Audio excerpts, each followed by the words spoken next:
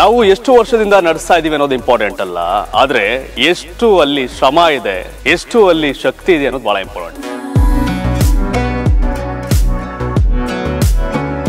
ಇಲ್ಲಿ 7 ಮಂದಿ ಉಪನ್ಯಾಸಕರು ಸೇರಿಕೊಂಡು ಒಂದು ಅದ್ಭುತವನ್ನ ಸೃಷ್ಟಿ ಮಾಡಿದ್ದಾರೆ.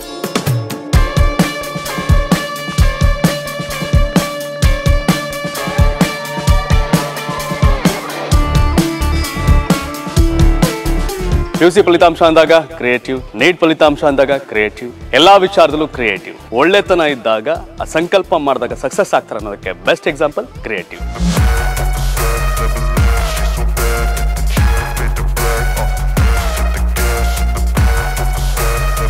ಒಂದೊಳ್ಳೆ ಶಿಕ್ಷಣವನ್ನ ನೀಟಾಗಿ ಕೊಟ್ರೆ ಯಾವ ರೀತಿ ಸಕ್ಸಸ್ ಆಗ್ಬೋದು ಅನ್ನೋದಕ್ಕೆ ಬೆಸ್ಟ್ ಎಕ್ಸಾಂಪಲ್ ಕ್ರಿಯೇಟಿವ್ ಸಂಸ್ಥೆ.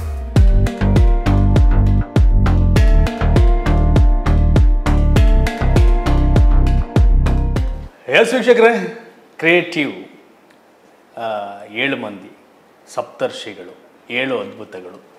ಯಾಕೆಂದರೆ ಇಷ್ಟು ದೊಡ್ಡ ಪ್ರಮಾಣದ ಸುದ್ದಿ, ದೊಡ್ಡ ಪ್ರಮಾಣದ ಫಲಿತಾಂಶ, ಇದೆಲ್ಲದಕ್ಕೂ ಕಾರಣ ನಾನು ಆಗಲೇ ಹೇಳಿದೆ, 7 ಮಂದಿಯನ್ನು ಕೂಡ ಮಾತಾಡ್ತಾ ಇದ್ದೇನೆ.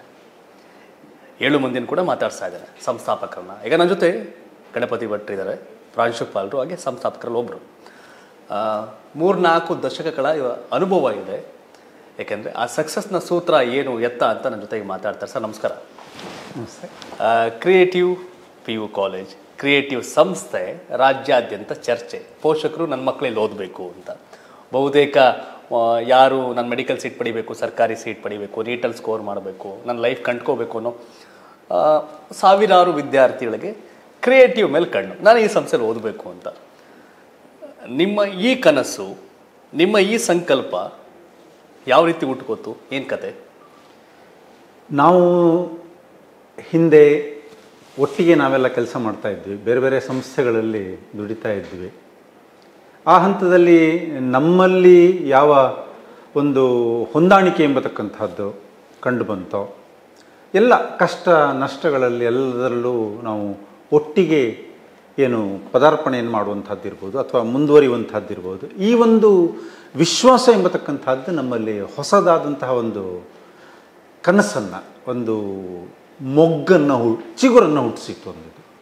ಅದೇ ಸ್ವಲ್ಪ ಹಾಗೆ ಬೆಳೆದು ಬೆಳೆದು ಬೆಳೆದು ನಾವೇ ಯಾಕೆ ಒಂದು ಹೊಸದಾಗಿ ಒಂದು ನಮ್ಮ ಗ್ರಾಮೀಣ ಭಾಗದ ವಿದ್ಯಾರ್ಥಿಗಳಿಗೆ ಒಂದು ಗುಣಮಟ್ಟದ ಶಿಕ್ಷಣವನ್ನು, ಹಲವಾರು ಮೂಲಭೂತ ಸೌಕರ್ಯಗಳನ್ನು, ಅಂದರೆ ಉತ್ತಮವಾದಂತಹ ಮೂಲಭೂತ ಸೌಕರ್ಯಗಳನ್ನು ಕೊಟ್ಟುಕೊಂಡು ನಾವು ಯಾಕೆ ಪ್ರಾರಂಭಿಸಬಾರದು ಎನ್ನುವಂತಹ ಒಂದು ಅಪೇಕ್ಷೆಯೊಂದಿಗೆ ಈ ವಿದ್ಯಾಸಂಸ್ಥೆಯನ್ನು ಹುಟ್ಟು ಹಾಕಿದ್ವಿ.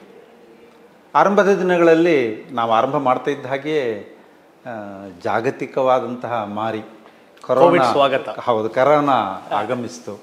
ಆ ಎಲ್ಲ ಕಷ್ಟಗಳನ್ನು, ಆ ಎಲ್ಲ ಸವಾಲುಗಳನ್ನು, ಸಮಸ್ಯೆಗಳನ್ನು ಎದುರಿಸ್ಕೊಳ್ತಾ ನಮ್ಮ ಬಾಂಧವ್ಯ, ನಮ್ಮ ಒಳಗಿನ ಒಂದು ನಮ್ಮ ಒಗ್ಗಟ್ಟು ಎಂಬತಕ್ಕಂಥದ್ದು ಇನ್ನೂ ಸದೃಢವಾಯಿತು. ಹಾಗೆ ಮೇಲಕ್ಕೆ ಬಂದ್ವಿ. ನಾವೇ ಮೂಲತಃ ಶಿಕ್ಷಕರಾಗಿದ್ದಂತಹ ಕಾರಣದಿಂದಾಗಿ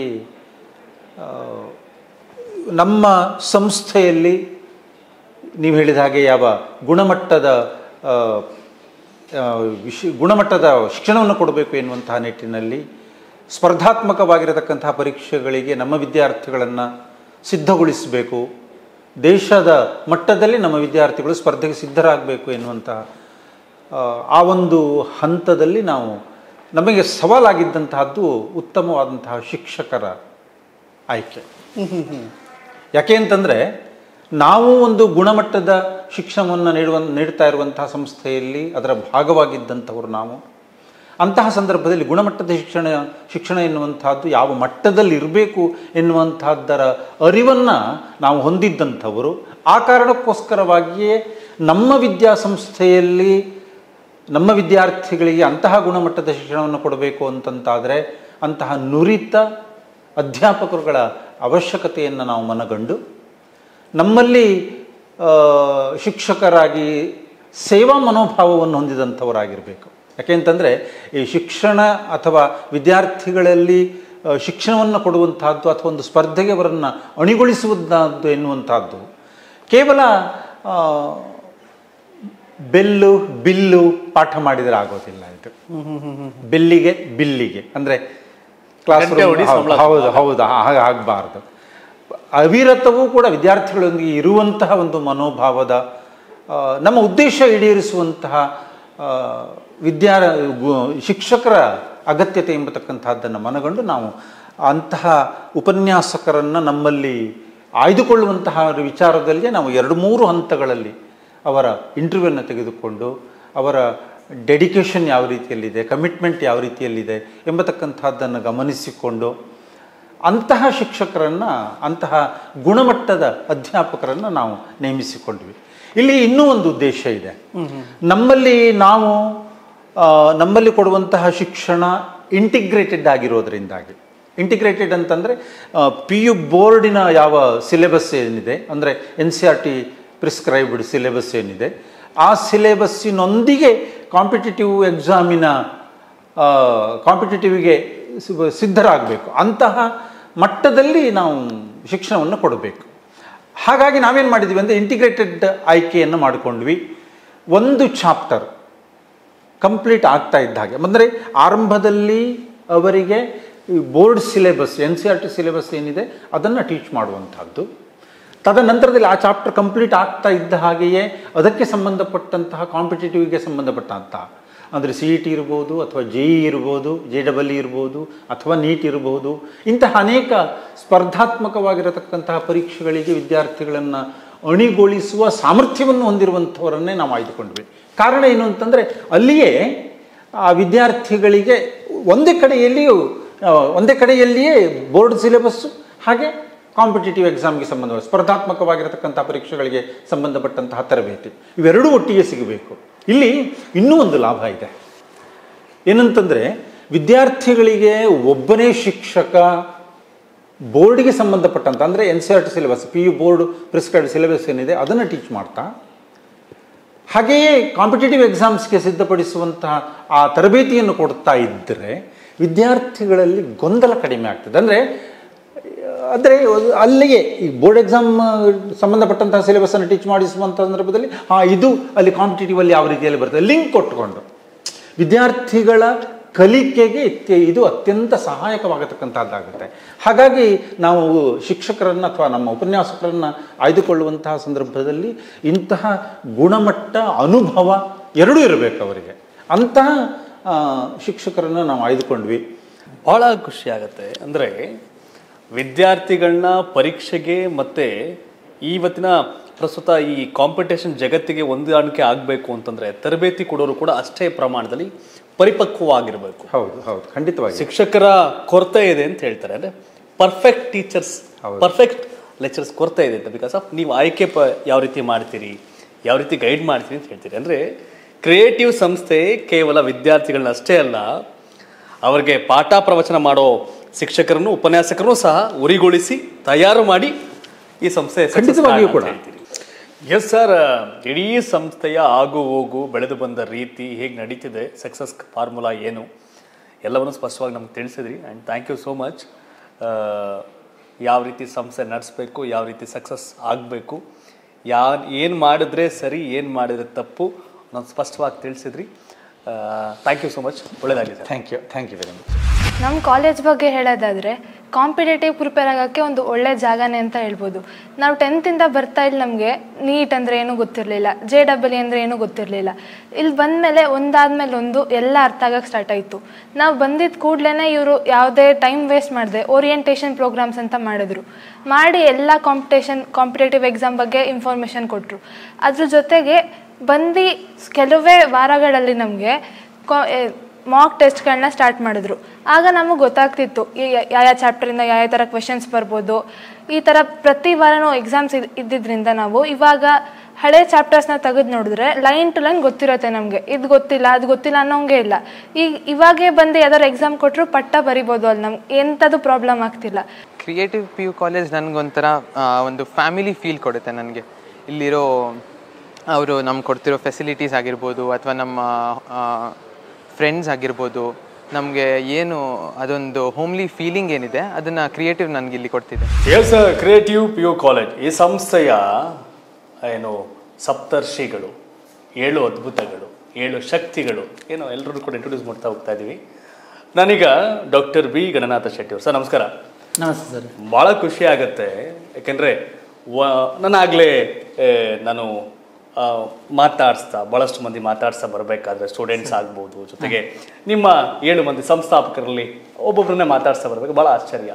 ಸಾಮಾನ್ಯವಾಗಿ ಹೇಳ್ತಾರೆ ಒಬ್ಬೊಬ್ಬರೇ ಜೊತೆ ನಿಲ್ಲೋದು ಕಷ್ಟ, ಒಬ್ಬ ವ್ಯಕ್ತಿಯಲ್ಲೇ ಗೊಂದಲ ಇರುತ್ತೆ, ಇಬ್ಬರಿದ್ದಾಗ ಇಬ್ಬರು ಸೇರೋದು ಭಾಳ ಗೊಂದಲ ಅಂತ. ನೀವು 7 ಜನ ಸೇರಿ ಸಂಸ್ಥೆನ ಹುಟ್ಟಾಕಿದಿರಿ, ಸಕ್ಸಸ್ಫುಲ್ ಆಗಿ ನಡೆಸ್ತಾ ಇದ್ದೀರಿ. ಇಡೀ ರಾಜ್ಯಾದ್ಯಂತ ಸುದ್ದಿ ಇದೆ ನಿಮ್ಗಳ ಬಗ್ಗೆ. ದೇಶದ ನಾನಾ ಮೂಲೆಯಿಂದ ಸ್ಟೂಡೆಂಟ್ಸ್ಗಳು ಇಲ್ಲಿ ಬಂದು ಓದ್ತಾ ಇದ್ದಾರೆ. ಈ ಕಲ್ಪನೆ ಹೇಗೆ ಹುಡ್ತು, ಈ ಕ್ರಿಯೇಟಿವ್ ಐಡಿಯಾ ಹೇಗೆ ಬಂತು ಅಂತ? ಶಿಕ್ಷಣ ನಮಗೇನು ಕಲಿಸಿದೆ ಅನ್ನೋದಕ್ಕಿಂತ ಕಲಿತ ಶಿಕ್ಷಣದಿಂದ ನಾವು ನಮ್ಮನ್ನು ಯಾವ ಥರ ಬದಲಾವಣೆ ಮಾಡಿಕೊಂಡು ಅದರಿಂದ ಸಮಾಜಕ್ಕೆ ನಾವು ಏನು ಕೊಡ್ತಾ ಇದ್ದೇವೆ ಅನ್ನುವಂಥದ್ದೇ ಬಹಳಷ್ಟು ಮುಖ್ಯ. ಈ ನಿಟ್ಟಿನಲ್ಲಿ ನಾವು 7 ಜನ ಉಪನ್ಯಾಸಕರು ಒಟ್ಟು ಸೇರಿಕೊಂಡು ಒಂದು ಶಿಕ್ಷಣ ಸಂಸ್ಥೆಯನ್ನು ಹುಟ್ಟಿ ಹಾಕಿದ್ದು, ಕ್ರಿಯೇಟಿವ್ ಶಿಕ್ಷಣ ಪ್ರತಿಷ್ಠಾನ ಅಂತ. ಇದರಲ್ಲಿ ನಾವು ಮೊದಲಿಗೆ 2019ರಲ್ಲಿ ಈ ಶಿಕ್ಷಣ ಪ್ರತಿಷ್ಠಾನವನ್ನು ನಾವು ಸ್ಥಾಪನೆ ಮಾಡಿ ಹಾಸನದ HKS ಪದವಿ ಪೂರ್ವ ಕಾಲೇಜನ್ನು ನಮ್ಮ ಶಿಕ್ಷಣ ಸಂಸ್ಥೆಯೊಟ್ಟಿಗೆ ಶಿಕ್ಷಣ ಸಹಭಾಗಿತ್ವವನ್ನು ಮಾಡಿಕೊಂಡು, ತದನಂತರ 2020ರಲ್ಲಿ ಇದೇ ಹಿರ್ಗಾಣದ ಒಂದು ಗ್ರಾಮದಲ್ಲಿ, ಕಾರ್ಕಳದ ಹಿರ್ಗಾಣ ಗ್ರಾಮದಲ್ಲಿ ಒಂದು 10 ಎಕರೆ ಜಮೀನನ್ನು ಪರ್ಚೇಸ್ ಮಾಡಿ ಅಲ್ಲಿ ಒಂದು ಸುಂದರ ಅಕಾಡೆಮಿಕ್ ಬ್ಲಾಕ್ ಮತ್ತು ಹಾಸ್ಟೆಲ್ ಕಟ್ಟಡಗಳನ್ನು ಕಟ್ಟಿಕೊಂಡು ಇವತ್ತಿಗೆ ಒಂದು 4 ವರ್ಷ ಆಯಿತು. ಈ 4 ವರ್ಷದಲ್ಲಿ ಸುಮಾರು 1600 ಮಕ್ಕಳು ಈ ಕ್ಯಾಂಪಸ್ಸಲ್ಲಿ ಇವತ್ತು ಓದ್ತಾ ಇದ್ದಾರೆ ಸರ್. ಭಾಳ ಆಶ್ಚರ್ಯ ಅಂತಂದರೆ, ನೀವು ಕನಸನ್ನು ಕಂಡ್ರಿ. ನಾನಾಗಲೇ ಹೇಳಿದಲ್ಲ, 7 ಮಂದಿ ಒಟ್ಟಿಗೆ ಸೇರಿ ಒಂದು ರೀತಿ 7 ಅದ್ಭುತಗಳು, ಒಬ್ಬೊಬ್ಬರು ಒಂದೊಂದು ರೀತಿಯ ಜವಾಬ್ದಾರಿ ನಿರ್ವಹಣೆ ಮಾಡ್ತಾ ಇದ್ದೀರಿ. ನಿಮ್ಮ ಮಕ್ಕಳುಗಳಿಗೆ ಶಿಕ್ಷಣ ಜೊತೆಗೆ ಮತ್ತೇನು ಕಲಿಸ್ತಾ ಇದ್ದೀರಿ, ಏನು ಕಲಿಸೋಕೆ ಹೊರಟಿದ್ದೀರಿ? ಯಾಕಂದ್ರೆ ಸಕ್ಸಸ್ ಕೇವಲ ಪುಸ್ತಕ ಓದೋದ ತಕ್ಷಣ ಬಂದ್ಬಿಡಲ್ಲ, ಎಕ್ಸಾಮ್ ಬರೆದ ತಕ್ಷಣ ಬರಲ್ಲ. ಆ ಸಕ್ಸಸ್ ಆಗಬೇಕು ಅಂದರೆ ಆ ಫಾರ್ಮುಲಾಗಳಿರುತ್ತೆ. ನೀವೆಲ್ಲ ಫಿಸಿಕ್ಸ್ ನಾವು ಹೇಳಬೇಕು, ನಮ್ಮ ನಾರ್ಮಲ್ ಭಾಷೆಯಲ್ಲಿ ಪಂಟ್ರು ಫಿಸಿಕ್ಸ್ ಅಂತ ಬಂದಾಗ ಗಣನಾಥ್ ಬಿ ಶೆಟ್ಟಿ ಅವರು ಈಗಾಗಲೇ ಬಹಳ ಪ್ರತಿಷ್ಠಿತ ಸಂಸ್ಥೆಗಳಲ್ಲಿ ನೀವು ನಿರ್ವಹಣೆ ಮಾಡಿದಿರಿ, ಲೀಡ್ ಮಾಡಿದಿರಿ. ಸೊ ನಿಮ್ಮ ಕ್ರಿಯೇಟಿವ್ ಈ ಸಕ್ಸಸ್ ಕಾರಣ ಏನು ಅಂತ, ಏನೇನು ಅವ್ರು ಹೇಳ್ಕೊಡ್ತೀರಿ ಮಕ್ಕಳಿಗೆ ಅಂತ? ಶೈಕ್ಷಣಿಕ ಕಾರ್ಯಕ್ರಮವನ್ನು ಸೇರಿಸಿಕೊಂಡು ಅದರಲ್ಲಿ ನಮಗೆ ಬಹಳ ಮುಖ್ಯವಾಗಿ ನಮಗೆ ಸೈನ್ಸ್ನ ಮಕ್ಕಳು ಇಲ್ಲಿ ಜಾಸ್ತಿ ಇದ್ದಾರೆ. ಅವರಿಗೆ CET ಇರ್ಬೋದು, ನೀಟ್ ಇರ್ಬೋದು, JEE ಮೀನ್ಸ್ ಇರ್ಬೋದು, JEE ಅಡ್ವಾನ್ಸ್ ಕ್ಲಾಸ್ಗಳಿರ್ಬೋದು, NDA ಕ್ಲಾಸ್ಗಳಿರ್ಬೋದು, ನಾಟಾ ಕ್ಲಾಸ್ಗಳಿರ್ಬೋದು, ಹೀಗೆ ಹಲವಾರು ಕಾಂಪಿಟೇಟಿವ್ ಎಕ್ಸಾಮ್ಗಳ ಬಗ್ಗೆ ನಾವು ಅವರಿಗೆ ತರಬೇತಿಯನ್ನು ಮಾಡ್ತೇವೆ. ಇದು ಒನ್ ಪಾರ್ಟ್ ಆಫ್ ಎಜುಕೇಷನ್. ಆದರೆ ಅದರ ಇನ್ನೊಂದು ಪಾರ್ಟಿಗೆ ಹೋದರೆ ಕೇವಲ ಶಿಕ್ಷಣ ಮಾತ್ರ ಅಲ್ಲ, ಶಿಕ್ಷಣವನ್ನು ಹೊರತುಪಡಿಸಿ ಬಹಳಷ್ಟು ವಿಚಾರಗಳನ್ನು ಮಕ್ಕಳು ಕಲೀಲಿಕ್ಕಿರ್ತಾರೆ. ಈ ನಿಟ್ಟಿನಲ್ಲಿ ಕೆಲವೊಂದು ವಿಚಾರಗಳು ನಾವು ತೆಗೆದುಕೊಂಡ್ರೆ, ಈಗ ನಮ್ಮ ಮಕ್ಕಳಿಗೆ ಒಂದು ದೇಶ ಪ್ರೇಮ ಅಥವಾ ಸೇವಾ ಮನೋಭಾವವನ್ನು ಬೆಳೆಸಬೇಕೆನ್ನುವಂಥ ಒಂದು ಉದ್ದೇಶವನ್ನು ಇಟ್ಕೊಂಡು ನಾವು ನಮ್ಮ ಕಾಲೇಜು ಪ್ರಾರಂಭವಾದ 4 ವರ್ಷದಲ್ಲಿ NSS ಘಟಕವನ್ನು ನಮ್ಮ ಸಂಸ್ಥೆಗೆ ತರುವಲ್ಲಿ ನಾವು ಯಶಸ್ವಿ ಕೆಲಸವನ್ನು ಮಾಡಿದ್ದೇವೆ. ಇವತ್ತು ನಮ್ಮ ವಿದ್ಯಾರ್ಥಿಗಳು ಇದೇ ನಮ್ಮ ಹಿರ್ಗಾಣ ಗ್ರಾಮದ ಹತ್ತಿರದ BM ಸ್ಕೂಲಲ್ಲಿ 8 ದಿನಗಳ ಒಂದು NSS ಕ್ಯಾಂಪನ್ನು ಬಹಳ ವಿಶಿಷ್ಟ ಪರಿಕಲ್ಪನೆಯಲ್ಲಿ ನಾವು ಅದನ್ನು ಮಾಡಿದ್ದೇವೆ. ಮಕ್ಕಳಿಗೆ ಬಹಳಷ್ಟು ಒಳ್ಳೆಯ ಅನುಭವಗಳು ಅದರಿಂದ ಸಿಕ್ಕಿದೆ. ಅದಲ್ಲದೆ ನಾವು ಮಕ್ಕಳನ್ನು ಬೇರೆ ಬೇರೆ ಪ್ರದೇಶಗಳಿಗೆ, ಅಂದರೆ ನಮ್ಮ ಹತ್ತಿರದ ಆಗುಂಬೆ ಘಾಟನ್ನು ಕಂಪ್ಲೀಟಾಗಿ ಒಂದು ಸರಿ ಸ್ವಚ್ಛಗೊಳಿಸುವಂಥ ಕೆಲಸವನ್ನು ಸಹ ನಮ್ಮ ವಿದ್ಯಾರ್ಥಿಗಳು ಮಾಡಿದ್ದಾರೆ. ಕಾರ್ಕಳದ ಪರಿಸರವನ್ನು ಸುಮಾರು ಸರಿ ಅವರು ಸ್ವಚ್ಛಗೊಳಿಸುವಂಥ ಕೆಲಸವನ್ನು ಮಾಡಿದ್ದಾರೆ. ಕಾರ್ಕಳದಲ್ಲಿ ಆದಂತಹ ಕಾರ್ಕಳ ಉತ್ಸವ ಸಂದರ್ಭದಲ್ಲಿ ನಮ್ಮ ಮಕ್ಕಳು ಕಂಪ್ಲೀಟ್ ಅದರ ಸ್ವಚ್ಛತಾ ಜವಾಬ್ದಾರಿಯನ್ನು ಸಹ ತೆಗೆದುಕೊಂಡರು. ಅದೇ ಅಲ್ಲದೆ ಈಗ ನಮ್ಮ ಹತ್ತಿರದಲ್ಲಿ ಒಂದು ರೋಟರಿ ಕ್ಲಬ್ ಇದೆ. ಆ ರೋಟರಿ ಕ್ಲಬ್ನವರು ಪ್ರತಿ ವರ್ಷ ಮಕ್ಕಳಿಗೆ ಒಂದು ವಿಶ್ವ ಹೃದಯ ದಿನ ಅಂತ ಒಂದು ಕಾರ್ಯಕ್ರಮವನ್ನು ಮಾಡ್ತಾರೆ. ಆ ಕಾರ್ಯಕ್ರಮದಲ್ಲಿ ನಮ್ಮ ಮಕ್ಕಳು ಸಕ್ರಿಯವಾಗಿ ಪಾಲ್ಗೊಂಡು ಬಹಳಷ್ಟು ಪ್ರೈಸ್ಗಳನ್ನು ಸಹ ಪಡ್ಕೊಂಡದ್ದುಂಟು.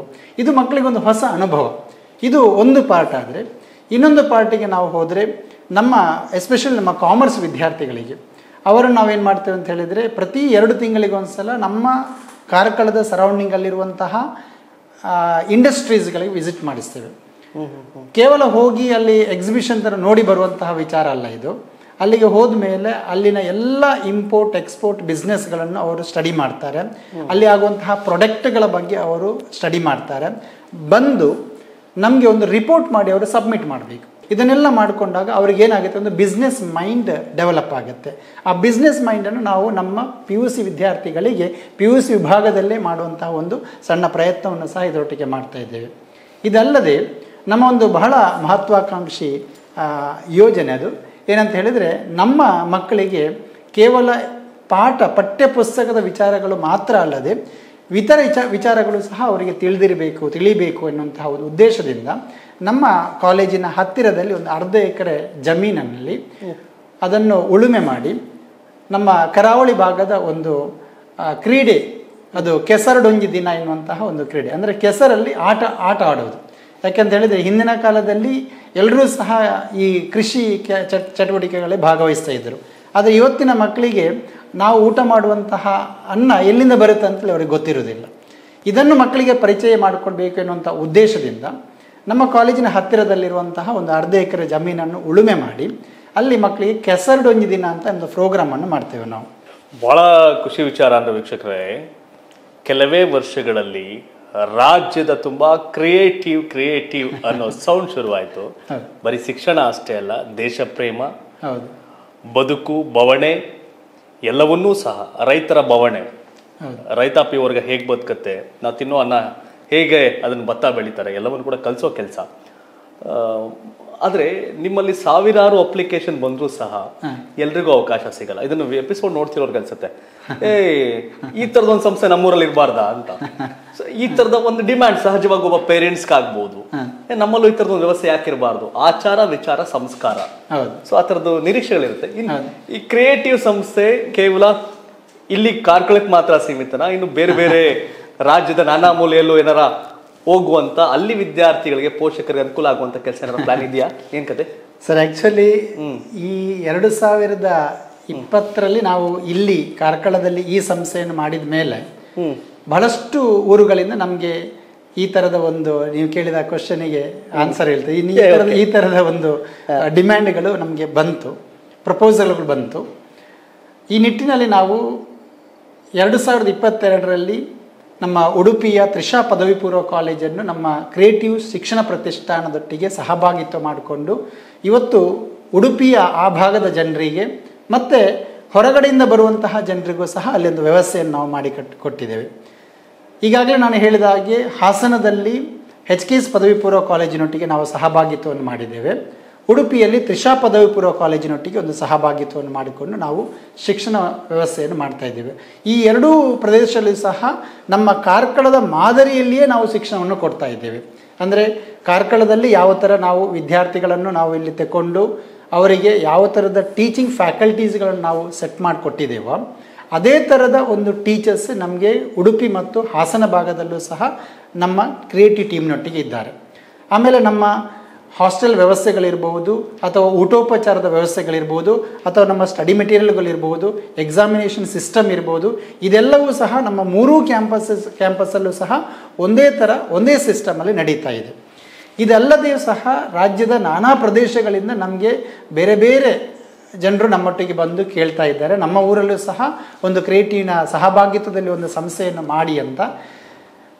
ಸಹಜವಾಗಿಯೂ ಸಹ ಒಂದು ಗ್ರಾಮೀಣ ಪ್ರದೇಶದ ವಿದ್ಯಾರ್ಥಿಗಳಿಗೆ ಒಂದು ಉತ್ತಮ ಗುಣಮಟ್ಟದ ಒಂದು ಶಿಕ್ಷಣ ಕೊಡಬೇಕೆನ್ನುವಂತಹ ಆಸೆ ನಮ್ಮ ಕ್ರಿಯೇಟಿವ್ ವಿದ್ಯಾಸಂಸ್ಥೆಗೆ ಖಂಡಿತವಾಗಿಯೂ ಸಹ ಇದೆ. ಅದನ್ನು ಅವಶ್ಯಕತೆಗೆ ಅನುಗುಣವಾಗಿ ಆಯಾ ಕಾಲಘಟ್ಟದಲ್ಲಿ ನಾವು ತೀರ್ಮಾನವನ್ನು ತಗೊಳ್ತಾ ಹೋಗ್ತೇವೆ. ಯಾಕೆಂತ ಹೇಳಿದರೆ ಒಂದು ಸಿಸ್ಟಮನ್ನು ನಾವು ಕಟ್ಟಿದ ಮೇಲೆ ಅದನ್ನು ಒಳ್ಳೆ ರೀತಿಯಲ್ಲಿ ಬೆಳೆಸಿಕೊಂಡು ಹೋಗೋದು ಸಹ ಭಾಳಷ್ಟು ಮುಖ್ಯವಾಗುತ್ತೆ. ಸೊ ಆದ ಕಾರಣ ಈ ಎಲ್ಲ ಏನು ಬೇರೆ ಬೇರೆ ಕಡೆಯಿಂದ ಬರುವಂಥ ಆಫರ್ಗಳೇನಿದೆಯಾ ಅದನ್ನು ಕೂಲಂಕುಷವಾಗಿ ಚರ್ಚಿಸಿ ನಮ್ಮ 7 ಜನ ಒಟ್ಟಿಗೆ ಕೂತ್ಕೊಂಡು ಚರ್ಚಿಸಿ ಅದಕ್ಕೊಂದು ತೀರ್ಮಾನವನ್ನು ತಗೊಂಡು ಮುಂದಿನ ದಿನಗಳಲ್ಲಿ ಬೇರೆ ಬೇರೆ ಪ್ರದೇಶದಲ್ಲಿ ಸಹ ಮಾಡುವಂಥ ಆಸೆ ನಮಗೆ ಖಂಡಿತವಾಗಿಯೂ ಸಹ ಇದೆ ಸರ್. ಭಾಳ ಖುಷಿಯಾಗುತ್ತೆ. ನಿಮ್ಮ ವಿಷನ್ ಹೇಗೆ ಶುರುವಾಯಿತು, ಹೇಗೆ ನಡೆಸ್ತಿದ್ದೀರಿ, ಏನು ಮಾಡಬೇಕು ಅಂತಿದ್ದೀರಿ ಅಂತೆಲ್ಲ ಸ್ಪಷ್ಟವಾಗಿ ಹೇಳ್ತಿದ್ದೀರಿ. ನಾನು ಇಲ್ಲಿ ಬರೋಕ್ಕೂ ಮುಂಚೆ ಸುತ್ತಮುತ್ತ ಎಲ್ಲ ಕಾಲೇಜಸ್ನು ನೋಡಿ ಬಂದಿದ್ದೆ. ಬಟ್ ನಾನು ಇದೇ ಕಾಲೇಜಿಗೆ ಯಾಕೆ ಜಾಯ್ನ್ ಆದೆ ಅಂದರೆ ಈ ಕಾಲೇಜಿನ ಎಜುಕೇಷನ್ ಸಿಸ್ಟಮ್ ನಂಗೆ ತುಂಬ ಇಷ್ಟ ಆಯಿತು. ಅಂದರೆ ಬೇರೆ ಕಾಲೇಜಸಲ್ಲಿ ಇಂಟಿಗ್ರೇಟೆಡ್ ಸಿಸ್ಟಮ್ ಅಂತ ಹೇಳ್ತಾರೆ, ಬಟ್ ಅಷ್ಟೊಂದು ಫಾಲೋ ಮಾಡಲ್ಲ ಅನ್ಕೋತೀನಿ. ಈ ಕಾಲೇಜಲ್ಲಿ ಹೆಂಗಂದರೆ ಒಂದು ಚಾಪ್ಟರ್ ಆದ ತಕ್ಷಣ ಅದ್ರದ್ದು ಕಾಂಪಿಟೇಟಿವ್ ಫುಲ್ಲು ಕ್ಲಿಯರ್ ಮಾಡ್ತಾರೆ. ಸೊ ನಮ್ಗೆ ಆ ಚಾಪ್ಟರಲ್ಲಿ ಏನು ಡೌಟ್ಸ್ ಉಳ್ಕೊಳಲ್ಲ. ಈವನ್ ನಮ್ಗೆ ಏನೇ ಡೌಟ್ಸ್ ಇದ್ದರೂ ನಮ್ಗೆ ಯಾರು ಕ್ಲಾಸ್ ಮಾಡ್ತಾರೋ ಅವ್ರನ್ನ ಬಿಟ್ಟು ಎಷ್ಟೊಂದು ಜನ ಲೆಕ್ಚರ್ಸ್ ಇರ್ತಾರೆ, ಎಲ್ಲರ ಹತ್ರನೂ ಕೇಳ್ಕೊಬೋದು. And lectures and students relationship ಕೂಡ ತುಂಬ ಫ್ರೆಂಡ್ಲಿ ಇರುತ್ತೆ. ಆ್ಯಂಡ್ ಫೌಂಡರ್ಸ್ ಕೂಡ ಅಷ್ಟೇ, ಎಲ್ಲ ಫೌಂಡರ್ಸು ಪಾಠ ಮಾಡ್ತಾರೆ. ಫೌಂಡರ್ಸ್ ಪಾಠ ಮಾಡಿದಾಗ ಕೇಳೋಕ್ಕೆ ಒಂದು ಖುಷಿ ಇರುತ್ತೆ, ನಮ್ಗೆ ಇನ್ನೂ ಚೆನ್ನಾಗಿ ತಲೆಗೆ ಅರ್ಥ ಆಗುತ್ತೆ. ಮತ್ತು ನಾವು ಏನು ಪ್ರಾಬ್ಲಮ್ಸ್ ಇದ್ರು ಎಜುಕೇಷನ್ ಬಗ್ಗೆ ನಮ್ಗೆ ಕಷ್ಟ ಆಗ್ತಿದೆ, ಅರ್ಥ ಆಗ್ತಿಲ್ಲ, ಏನು ಬೇಕಾದರೂ ಹೇಳ್ಕೊಬೋದು, ಎಲ್ಲದಕ್ಕೂ ಅವ್ರು ಸೊಲ್ಯೂಷನ್ ಕೊಡ್ತಾರೆ. ಈ ಕಾಲೇಜ್ ಬಗ್ಗೆ ಅಂದರೆ there is a lot of ವರ್ಸಟಾಲಿಟಿ in the college. ಅಂದರೆ ಬರೀ ಅಕಾಡೆಮಿಕ್ಸ್ ಬಗ್ಗೆ ಅಲ್ಲ, ಓವರ್ ಆಲ್ ಡೆವಲಪ್ಮೆಂಟ್ ಬಗ್ಗೆ ಫೋಕಸ್ ಮಾಡ್ತಾರೆ. ಅಂದರೆ ನಮ್ಮ ಫಿಸಿಕಲ್ ಫಿಟ್ನೆಸ್ ಬಗ್ಗೆನೂ ಜಾಸ್ತಿ ಇಂಪಾರ್ಟೆನ್ಸ್ ಕೊಡ್ತಾರೆ. ಡೈಲಿ ಬೆಳಗ್ಗೆ 5 o'clock ಎಲ್ರಿಗೂ ಯೋಗ ಇರುತ್ತೆ. ಸೊ ಅದರಿಂದ ನಾವು ಬೆಳಗ್ಗೆ ಫುಲ್ ಆ್ಯಕ್ಟಿವ್ ಆಗಿರ್ತೀವಿ. ಮತ್ತು ಅದನ್ನು ಬಿಟ್ಟರೆ ನಮ್ಮ ಲೀಜರ್ ಟೈಮ್ 5 to 6 ಅಲ್ಲಿ ಸ್ಪೋರ್ಟ್ಸ್ ಆ್ಯಕ್ಟಿವಿಟೀಸ್ಗೂ ಇನ್ವಾಲ್ವ್ ಆಗ್ತೀವಿ. ಆಮೇಲೆ ಸ್ಪೋರ್ಟ್ಸ್ ಡೇ ಅಂತ ಮಾಡಿದರು, ಸೊ ಅದರಲ್ಲಿ ನಾವು ಫಿಸಿಕಲಿ ಫಿಟ್ ಇರ್ತೀವಿ. ಮತ್ತು ಸ್ಪೋರ್ಟ್ಸ್ ಟೀಮ್ಸ್ ಎಲ್ಲ ಇರುತ್ತೆ, ಸೊ ಅದರಲ್ಲಿ ನಾವು ಆ್ಯಕ್ಟಿವಾಗಿ ಪಾರ್ಟಿಸಿಪೇಟ್ ಮಾಡ್ಬೋದು. ಸೊ ಅದರಿಂದ ನಮಗೆ ಫಿಸಿಕಲ್ ಹೆಲ್ತು ಅಕಾಡೆಮಿಕ್ಸ್ ಎಲ್ಲ ಬ್ಯಾಲೆನ್ಸ್ ಆಗಿ ಸೊ ಒಂದು ಟೋಟಲ್ ವರ್ಸಟೈಲ್ ಎನ್ವೈರ್ಮೆಂಟ್ ಕ್ರಿಯೇಟ್ ಆಗಿರುತ್ತೆ ಕಾಲೇಜಲ್ಲಿ. ನಮಗೆ 7 ಫೌಂಡರ್ಸ್ ಏನಿರ್ತಾರಲ್ಲ, ಸೊ ನಾವು ಕೇಳ್ದಂಗೆ ಅಂದರೆ ಎಲ್ಲೂ ಫೌಂಡರ್ಸ್ ಜಾಸ್ತಿ ಇಂಟ್ರ್ಯಾಕ್ಟ್ ಮಾಡಲ್ಲ. ಬಟ್ ನಮಗೆ ಫೌಂಡರ್ಸ್ ಒಂಥರ ಇಲ್ಲೇ ಫ್ಯಾಮಿಲಿ ಮೆಂಬರ್ಸ್ ಥರ ಇರ್ತಾರೆ. ಸೊ ಎಲ್ಲ ಕಡೆ ಎಲ್ಲ ಮಾನಿಟರ್ ಮಾಡ್ತಾ ಇರ್ತಾರೆ, ನಮ್ಮ ಜೊತೆ ಇಂಟ್ರ್ಯಾಕ್ಟ್ ಎಲ್ಲ ಮಾಡ್ತಾರೆ. ಸೊ ಒಂದು ಹೋಮ್ಲಿ ಫೀಲ್ ಬರುತ್ತೆ ಎಲ್ಲರ ಜೊತೆನೂ. ಒಂದೇನು ವಿಷಯ ಅಂತಂದರೆ, ಒಬ್ಬ ವ್ಯಕ್ತಿ ಒಂದು ಕೆಲಸ ಮಾಡಬೇಕಾದ್ರೆ ಒಬ್ಬರೇ ಆದರೆ ಓಡ್ಬೋದು.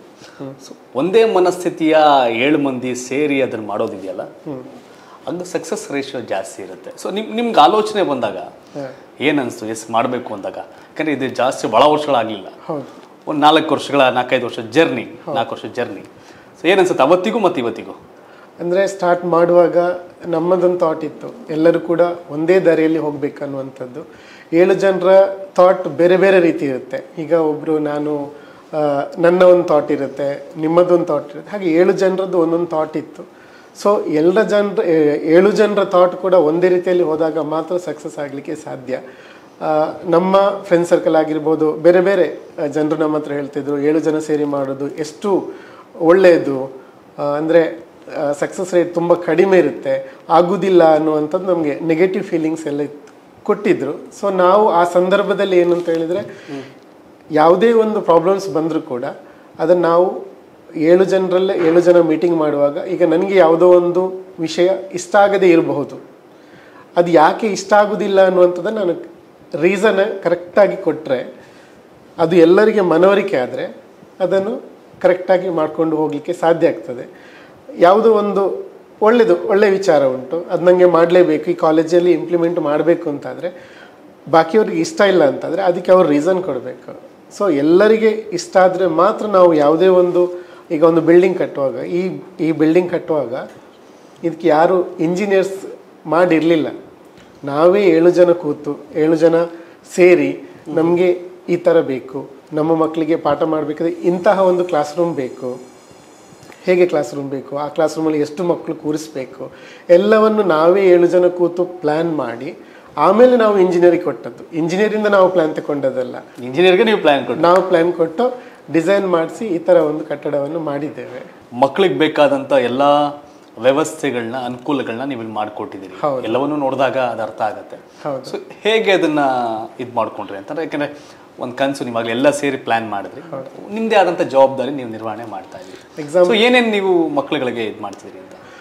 ಮೊದಲನೇದಾಗಿ ಈಗ ನಾವು ಯಾವುದೋ ಒಂದು ಮಗು ಕಾಲೇಜಿಗೆ ಬಂದಾಗ ಯಾವುದು ಗೊತ್ತಿರಲ್ಲ, ಅಪ್ ಟು 10th ತನಕ ಅವರು ಮನೆಯಲ್ಲಿ ಕೂತು ಟೀಚರ್ಸ್ ಹೇಳಿದ್ದನ್ನು ಬೈ ಹಾರ್ಟ್ ಮಾಡಿಕೊಂಡು ಕ್ಲಾಸ್ಗೆ ಬಂದು ಪಾಠ ರಿಸಲ್ಟ್ ತೆಗೆದು ಹೋಗ್ತಾ ಇರ್ತಾರೆ. ಆದರೆ ಇಲ್ಲಿ ಬರುವಾಗ ಅವರು ಫ್ಯೂಚರನ್ನು ಎಕ್ಸ್ಪೆಕ್ಟ್ ಮಾಡ್ಕೊಂಡು, ಅಂದರೆ ಅವ್ರದ್ದು ಒಂದು ಏಮ್ ಇರುತ್ತೆ, ನಾನು ಇಂಜಿನಿಯರ್ ಮಾಡಬೇಕು ಅಥವಾ ಡಾಕ್ಟರ್ ಮಾಡಬೇಕು, ಆರ್ಕಿಟೆಕ್ಟ್ ಮಾಡಬೇಕು ಅನ್ನೋಂಥ ಒಂದು ಕನಸು ಇರುತ್ತೆ. ಬಟ್ ಅವ್ರಿಗೆ ಯಾವುದು ಕೋರ್ಸ್ ತಗೊಳ್ಬೇಕು ಅಂತ ಗೊತ್ತಿರೋದಿಲ್ಲ.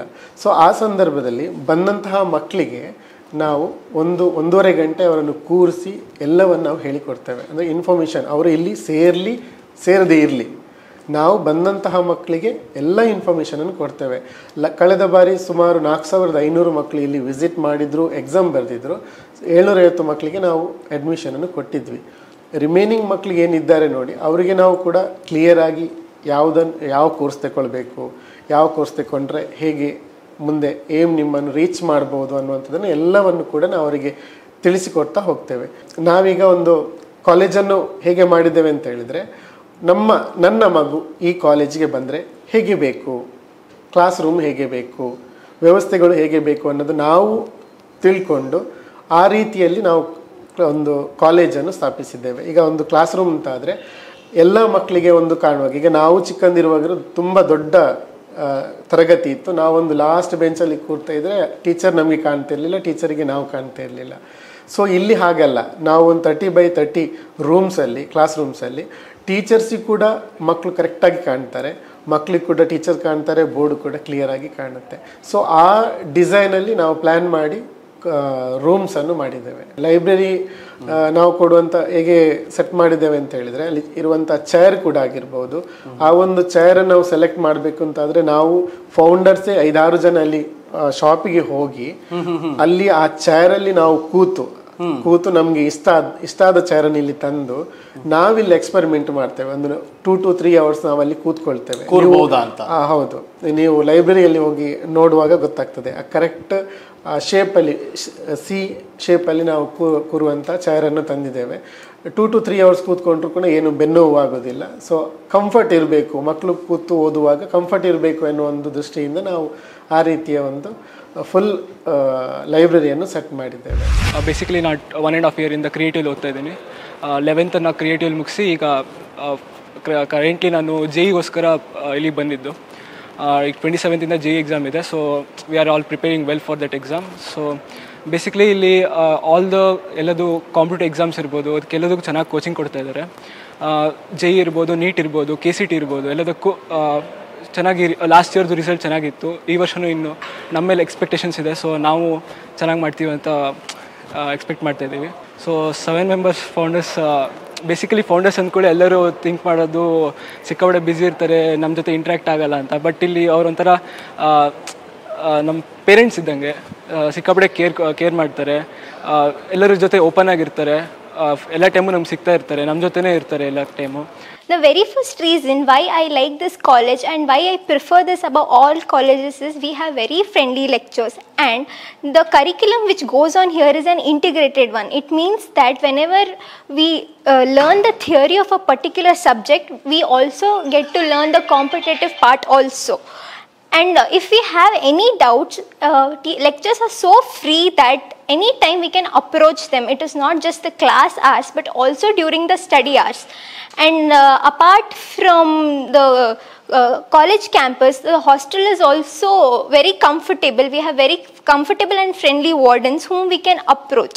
So that is what makes creative apart from the rest colleges. And when it comes to other things like food, many of us are very much worried about the food. ದಾರಿದೀಪ ಕಾರ್ಯಕ್ರಮದಲ್ಲಿ creative ಶಿಕ್ಷಣ ಪ್ರತಿಷ್ಠಾನದ ಕುರಿತಾಗಿ ಮಾತಾಡ್ತಾ ಹೋಗ್ತಾ ಇದ್ವಿ. ಒಬ್ಬೊಬ್ಬ ಪಿಲ್ಲರನ್ನು ಕೂಡ ಮಾತಾಡಿಸುವಂತಹ ಒಂದು ಪ್ರಯತ್ನ. 7 ಸ್ತಂಭಗಳು ಸೇರಿ ಹೇಗೆ ಸಾಧನೆಯ ಸೂತ್ರವನ್ನು ಹಿಡಿದಿವೆ ಅನ್ನುವಂಥದ್ದು ಸಾಕಷ್ಟು ವಿಚಾರಗಳನ್ನು ಹಂಚಿಕೊಂಡ್ರು. ಈಗ ನಮ್ಮ ಜೊತೆ ಆದರ್ಶ MK ಅವರು, one of the founder, join ಆಗ್ತಾ ಇದ್ದಾರೆ. ಸರ್ ನಮಸ್ಕಾರ. ವೆಲ್, ಕ್ರಿಯೇಟಿವ್ ಅಂದಿದ್ದ ತಕ್ಷಣ ಹೆಸರಲ್ಲೇ ಒಂದು ಜಾದು ಇದೆ. ಬಟ್ ಪರ್ಟಿಕ್ಯುಲರ್ಲಿ ಕ್ರಿಯೇಟಿವ್ ಸಂಸ್ಥೆ ತಾನು ಸೆಲೆಕ್ಟ್ ಮಾಡ್ಕೊಂಡಿರುವಂತಹ ಪ್ಲೇಸನ್ನು ನೋಡಿದಾಗ ಎಸ್, ಇದು ನಿಜವಾಗ್ಲೂ ಕ್ರಿಯೇಟಿವ್ ಅಂತ ಅನಿಸುತ್ತೆ. ಯಾಕೆ ಇಲ್ಲೇ ಮಾಡಬೇಕು ಅಂತ ಅನ್ನಿಸ್ತು ಅಂತ ಸಂಸ್ಥೆ? ಯಾಕೆ ಅಂತ ಹೇಳಿದ್ರೆ, ನಮಗೆಲ್ಲರಿಗೂ ಕೂಡ ಒಂದು ಗ್ರೀನ್ ಎನ್ವಿರಾನ್ಮೆಂಟಲ್ಲಿ, ಗ್ರೀನರಿ ಎನ್ವಿರಾನ್ಮೆಂಟಲ್ಲಿ ಕಾಲೇಜ್ ಮಾಡಬೇಕು. ಸಿಟಿಲಿದ್ದಾಗ ಆ ವೆಹಿಕಲ್ಸಿಂದ ಡಿಸ್ಟರ್ಬ್ ಆಗುತ್ತೆ, ಅದ್ರ ಬಗ್ಗೆ ಕಾಳಜಿ ಇತ್ತು. ಹಾಗಾಗಿ ನಾವು ಈ ಜಾಗನ ಸೆಲೆಕ್ಟ್ ಮಾಡಿದ್ವು. ಸ್ವಲ್ಪ ಇಂಟೀರಿಯರ್ ಇದ್ರು ನಮಗೆ ಗ್ರೀನರಿ ಎನ್ವಿರಾನ್ಮೆಂಟ್ ಇರುತ್ತೆ, ಮತ್ತೆ ಇಲ್ಲಿ ಡಿಸ್ಟರ್ಬೆನ್ಸ್ ಕಡಿಮೆ ಇರುತ್ತೆ ಅಂತ ಹೇಳಿ ನಾವು ಈ ಜಾಗನ ಸೆಲೆಕ್ಟ್ ಮಾಡಿದ್ವಿ. ಓಕೆ, ಸೊ ಈ ಕಂಪ್ಲೀಟ್ ಅಟ್ಮಾಸ್ಫಿಯರಲ್ಲಿ ಏನೆಲ್ಲ ವ್ಯವಸ್ಥೆಯನ್ನು ಮಾಡಿದ್ದೀರಿ ಅಂತ? ಈ ಕಂಪ್ಲೀಟ್ ಅಟ್ಮಾಸ್ಫಿಯರಲ್ಲಿ ನಾವು college building, girls hostel, boys hostel, ಹೀಗೆ ಬೇರೆ ಬೇರೆ ಬಿಲ್ಡಿಂಗ್ಗಳನ್ನ ಮಾಡಿದ್ದೀವಿ. ಇದು ಕ್ರಿಯೇಟಿವ್ ಆಸರೆ ಅಂತ ಹೇಳಿ. ಓಕೆ, ಇದು ಕಂಪ್ಲೀಟ್ಲಿ ಗರ್ಲ್ಸ್ ಹಾಸ್ಟೆಲ್. ಮಕ್ಕಳನ್ನು ಅತ್ಯಂತ ಸೂಕ್ಷ್ಮವಾಗಿ ನೋಡ್ಕೋಬೇಕಂತ ಹೇಳಿ ನಾವು 35 ಮಕ್ಕಳಿಗೆ ಒಬ್ಬರು ಕೇರ್ ಟೇಕರ್ನ ಇಟ್ಟಿದ್ದೀವಿ. ಹಾಗೆ ಹಾಸ್ಟೆಲಲ್ಲೇ ಪ್ರತಿದಿನ ಇರುವಂಥ ಎಷ್ಟೊಬ್ಬಳೇ ಇದ್ದಾರೆ. ಮತ್ತು ಮಕ್ಕಳ ಸೇಫ್ಟಿಗೋಸ್ಕರ ಕಾಲೇಜಲ್ಲಿ ಇರ್ಬೋದು, ಹಾಸ್ಟೆಲಲ್ಲಿ ಇರ್ಬೋದು, ಅಥವಾ ಕ್ಯಾಂಪಸ್ಸಲ್ಲಿ ಇರ್ಬೋದು ಎಲ್ಲ ಕಡೆ ನಾವು CCTV ಹಾಕಿದ್ದೀವಿ. ಆ CCTVನ ಮಾನಿಟರ್ ಮಾಡಲಿಕ್ಕೆ ಒಬ್ಬರು ಎಂಪ್ಲಾಯ್ನ ಇಟ್ಟಿದ್ದೀವಿ. ಆ ಮುಖಾಂತರ ನಾವು ಮಕ್ಕಳನ್ನು ಅತ್ಯಂತ ಸೂಕ್ಷ್ಮವಾಗಿ ನೋಡ್ಕೊಂತ ಇದ್ದೀವಿ. ಓಕೆ. ಆ್ಯಕ್ಚುಲಿ ಹೆಣ್ಣು ಮಕ್ಕಳು ಹಾಸ್ಟೆಲಲ್ಲಿ ಇದ್ದಾಗ ಪೋಷಕರಿಗೆ ಒಂಚೂರು ಟೆನ್ಷನ್ ಜಾಸ್ತಿ ಇರ್ತದೆ. ಓ ನಮ್ಮ ಮಗಳು ಹೇಗಿದ್ದಾಳೋ, ಲೈಕ್ ಹೇಗಿದೆಯೋ ಸಿಚುವೇಶನ್ಸ್ಗಳು ಅನ್ನುವಂಥದ್ದಿರುತ್ತೆ. ಅವರು ಪೇರೆಂಟ್ಸ್ಗಳ ಜೊತೆ ಮಾತನಾಡುವಂಥದ್ದಕ್ಕಾಗಲಿ ಅಥವಾ ವ್ಯವಸ್ಥೆಗಳು ಯಾವ ರೀತಿಯಾಗಿದೆ ಸೆಕ್ಯೂರಿಟಿ ಪರ್ಪಸ್ನಲ್ಲಿ ನೋಡೋದಾದ್ರೆ ಈ CCTV ಹೊರತುಪಡಿಸಿ ಪೇರೆಂಟ್ಸ್ ಹತ್ರ ಮಾತಾಡಲಿಕ್ಕೆ ನಾವು ಸ್ಮಾರ್ಟ್ ಫೋನ್ ಯೂಸ್ ಮಾಡ್ತೀವಿ. ಸ್ಮಾರ್ಟ್ ಫೋನ್ ಅಂತ ಹೇಳಿದ್ರೆ ಅದರಲ್ಲಿ ಒಂದು ಕಾರ್ಡಿಗೆ 4 ನಂಬರ್ನ ಮಾತ್ರ ಹಾಕ್ಲಿಕ್ಕೆ ಆಗ್ತದೆ. ಈಗ ಕಾರ್ಡ್ ಹಾಕಿ ನಾವು 1 ಅಂತ ಹೊಡೆದ್ರೆ ತಂದೆಗೆ ಫೋನ್ ಹೋಗ್ತದೆ, 2 ಅಂತ ಹೊಡೆದ್ರೆ ತಾಯಿಗೆ ಫೋನ್ ಹೋಗ್ತದೆ, 3 ಅಂತ ಹೊಡೆದ್ರೆ ಅಜ್ಜಿಗೆ ಫೋನ್ ಹೋಗ್ತದೆ. ಅಥವಾ ಯಾರು ನಂಬರ್ ಕೊಟ್ಟಿರ್ತಾರೆ 4 ನಂಬರ್ ಪರ್ಟಿಕ್ಯುಲರ್ಲಿ ಅವರ ಪೇರೆಂಟ್ಸ್ ಕೊಟ್ಟ ನಂಬರಿಗೆ ಮಾತ್ರ ಕಾಲ್ ಮಾಡ್ಲಿಕ್ಕೆ ಸಾಧ್ಯ. ಇದೊಂದು ಸೇಫ್ಟಿ ವೈಸ್ ತುಂಬಾ ಒಳ್ಳೇದು. ಈಗ ಈ ಮೊಬೈಲ್ ಇದ್ರೆ ಮೊಬೈಲ್ ಅಲ್ಲಿ ಯಾರಿಗೆ ಬೇಕಾದ್ರೆ ಫೋನ್ ಮಾಡಬಹುದು. ಬಟ್ ನಾವು ಯೂಸ್ ಮಾಡುವಂತ ಸ್ಮಾರ್ಟ್ ಫೋನ್ ಇಂದಾಗಿ 4 ಜನ ಯಾರು ತಂದೆ ತಾಯಿ ನಂಬರ್ ಕೊಟ್ಟಿರ್ತಾರೆ ಆ 4 ಜನಕ್ಕೆ ಮಾತ್ರ ಫೋನ್ ಮಾಡ್ಲಿಕ್ಕೆ ಸಾಧ್ಯ. ಓಕೆ. ಹಾಗೆ ಸೆಕ್ಯೂರಿಟಿ ವೈಸ್ ಏನು ಅಂತ ಹೇಳಿದ್ರೆ ನಮ್ಮಲ್ಲಿ ಕ್ಯಾಂಪಸ್ ಒಳಗೆ ಬಂದ ಮಕ್ಕಳು ಕ್ಯಾಂಪಸ್ ಇಂದ ಹೊರಗೋಬೇಕು ಅಂದ್ರೆ ಒಂದೇ ಪೇರೆಂಟ್ಸ್ ಬರಬೇಕು ಅಥವಾ ಪೇರೆಂಟ್ಸ್ ಇಂದ ಗಾರ್ಡಿಯನ್ಸ್ ಯಾರಾದ್ರೂ ಲೆಟರ್ ತರಬೇಕು. ಆಗ ಮಾತ್ರ ನಾವು ಇಲ್ಲಿಂದ ಹೊರಗಡೆ ಬಿಡ್ತೀವಿ. ಒಂದ್ಸತಿ ಒಳಗೆ ಬಂದ ಮಕ್ಕಳು ಅಷ್ಟು ಸುಲಭವಾಗಿ ಹೊರಗೆ ಹೋಗ್ಲಿಕ್ಕೆ ಸಾಧ್ಯ ಇಲ್ಲ. ಪ್ರತಿ ಕಡೆನೂ ಸೆಕ್ಯೂರಿಟೀಸ್ ಇರ್ತಾರೆ. ನಮ್ಮ ಇಡೀ ಕ್ಯಾಂಪಸ್ ಅಲ್ಲಿ ದಿನದಲ್ಲಿ ಡೇ ಟೈಮ್ ಇರ್ಬೋದು, ನೈಟ್ ಟೈಮ್ ಇರ್ಬೋದು, ಒಂದು 4-5 ಜನ ಸೆಕ್ಯೂರಿಟೀಸ್ ಗೇಟ್ ಹತ್ರ ಇರ್ಬೋದು, ಹಾಸ್ಟೆಲ್ ಹತ್ರ ಇರ್ಬೋದು ಅಥವಾ ಕ್ಯಾಂಪಸ್ ಅಲ್ಲಿ ನೋಡ್ತಾ ಇರ್ತಾರೆ. ಸೊ ಉಳ್ಕೊಳ್ಳುವಂತಹ ಮಕ್ಕಳೇನಿದ್ದಾರೆ ಕೆಲವರು ಲೈಕ್ ನಮಗೆ ಅಲ್ಲಿ ಹೋಗಬೇಕು ಇಲ್ಲಿ ಹೋಗಬೇಕು ಅನ್ನುವಂಥದ್ದು ಸಹಜವಾಗಿದ್ದೇ ಇರುತ್ತೆ. ಅದಕ್ಕೆ ಲೆಟರ್ ಪಡ್ಕೋಬೇಕು ಅಂತ ಹೇಳ್ತಾ ಇದ್ರಿ. ಮತ್ತೆ ಅವರೇ ನೋಡ್ಕೊಳ್ಬೇಕಾಗ್ತದೆ, ಬಟ್ಟೆ ಒಗೆಯುವಂಥದ್ದು ಎಲ್ಲವೂ ಕೂಡ. ಇಲ್ಲಿ ಯಾವ ಥರದ ವ್ಯವಸ್ಥೆ ಇದೆ ಅಂತ, ಯಾಕೆಂದ್ರೆ ಹಾಸ್ಟೆಲ್ಗೆ ಸಪ್ರೇಟ್ ಯೂನಿಫಾರ್ಮ್ ಇದೆ ಅನ್ನುವಂಥದ್ದನ್ನು ಕೇಳ್ಪಟ್ವಿ. ಹೌದು, ಹಾಸ್ಟೆಲ್ಗೆ ಸಪ್ರೇಟ್ ಯೂನಿಫಾರ್ಮ್ ಉಂಟು, ಕಾಲೇಜ್ ಯೂನಿಫಾರ್ಮ್ ಉಂಟು. ಪ್ರತಿದಿನ ಮಕ್ಕಳು ಲಾಂಡ್ರಿಗೆ ಬಟ್ಟೆ ಹಾಕ್ಬೋದು. ನಮ್ಮಲ್ಲಿ ಲಾಂಡ್ರಿ ವ್ಯವಸ್ಥೆ ಉಂಟು. ಲಾಂಡ್ರಿ ಅವ್ರು ಬರ್ತಾರೆ, ಲಾಂಡ್ರಿ ಅವ್ರು ಬಂದು ಬಟ್ಟೆ ತಗೊಂಡು ಹೋಗ್ತಾರೆ. ರೂಮ್ ವೈಸು ಆ ಬಟ್ಟೆನ ನಾವು ಲಾಂಡ್ರಿಗೆ ಕಳಿಸ್ಕೊಡ್ತೀವಿ. ಮಕ್ಕಳು ಯಾರು ಇಲ್ಲಿ ಬಟ್ಟೆ ವಾಶ್ ಮಾಡಬೇಕು, ಇನ್ನರ್ ವೇರ್ಸ್ ಏನಾರು ಇದ್ರೆ ಅವರು ವಾಶ್ರೂಮಲ್ಲಿ ವಾಶ್ ಮಾಡ್ತಾರೆ.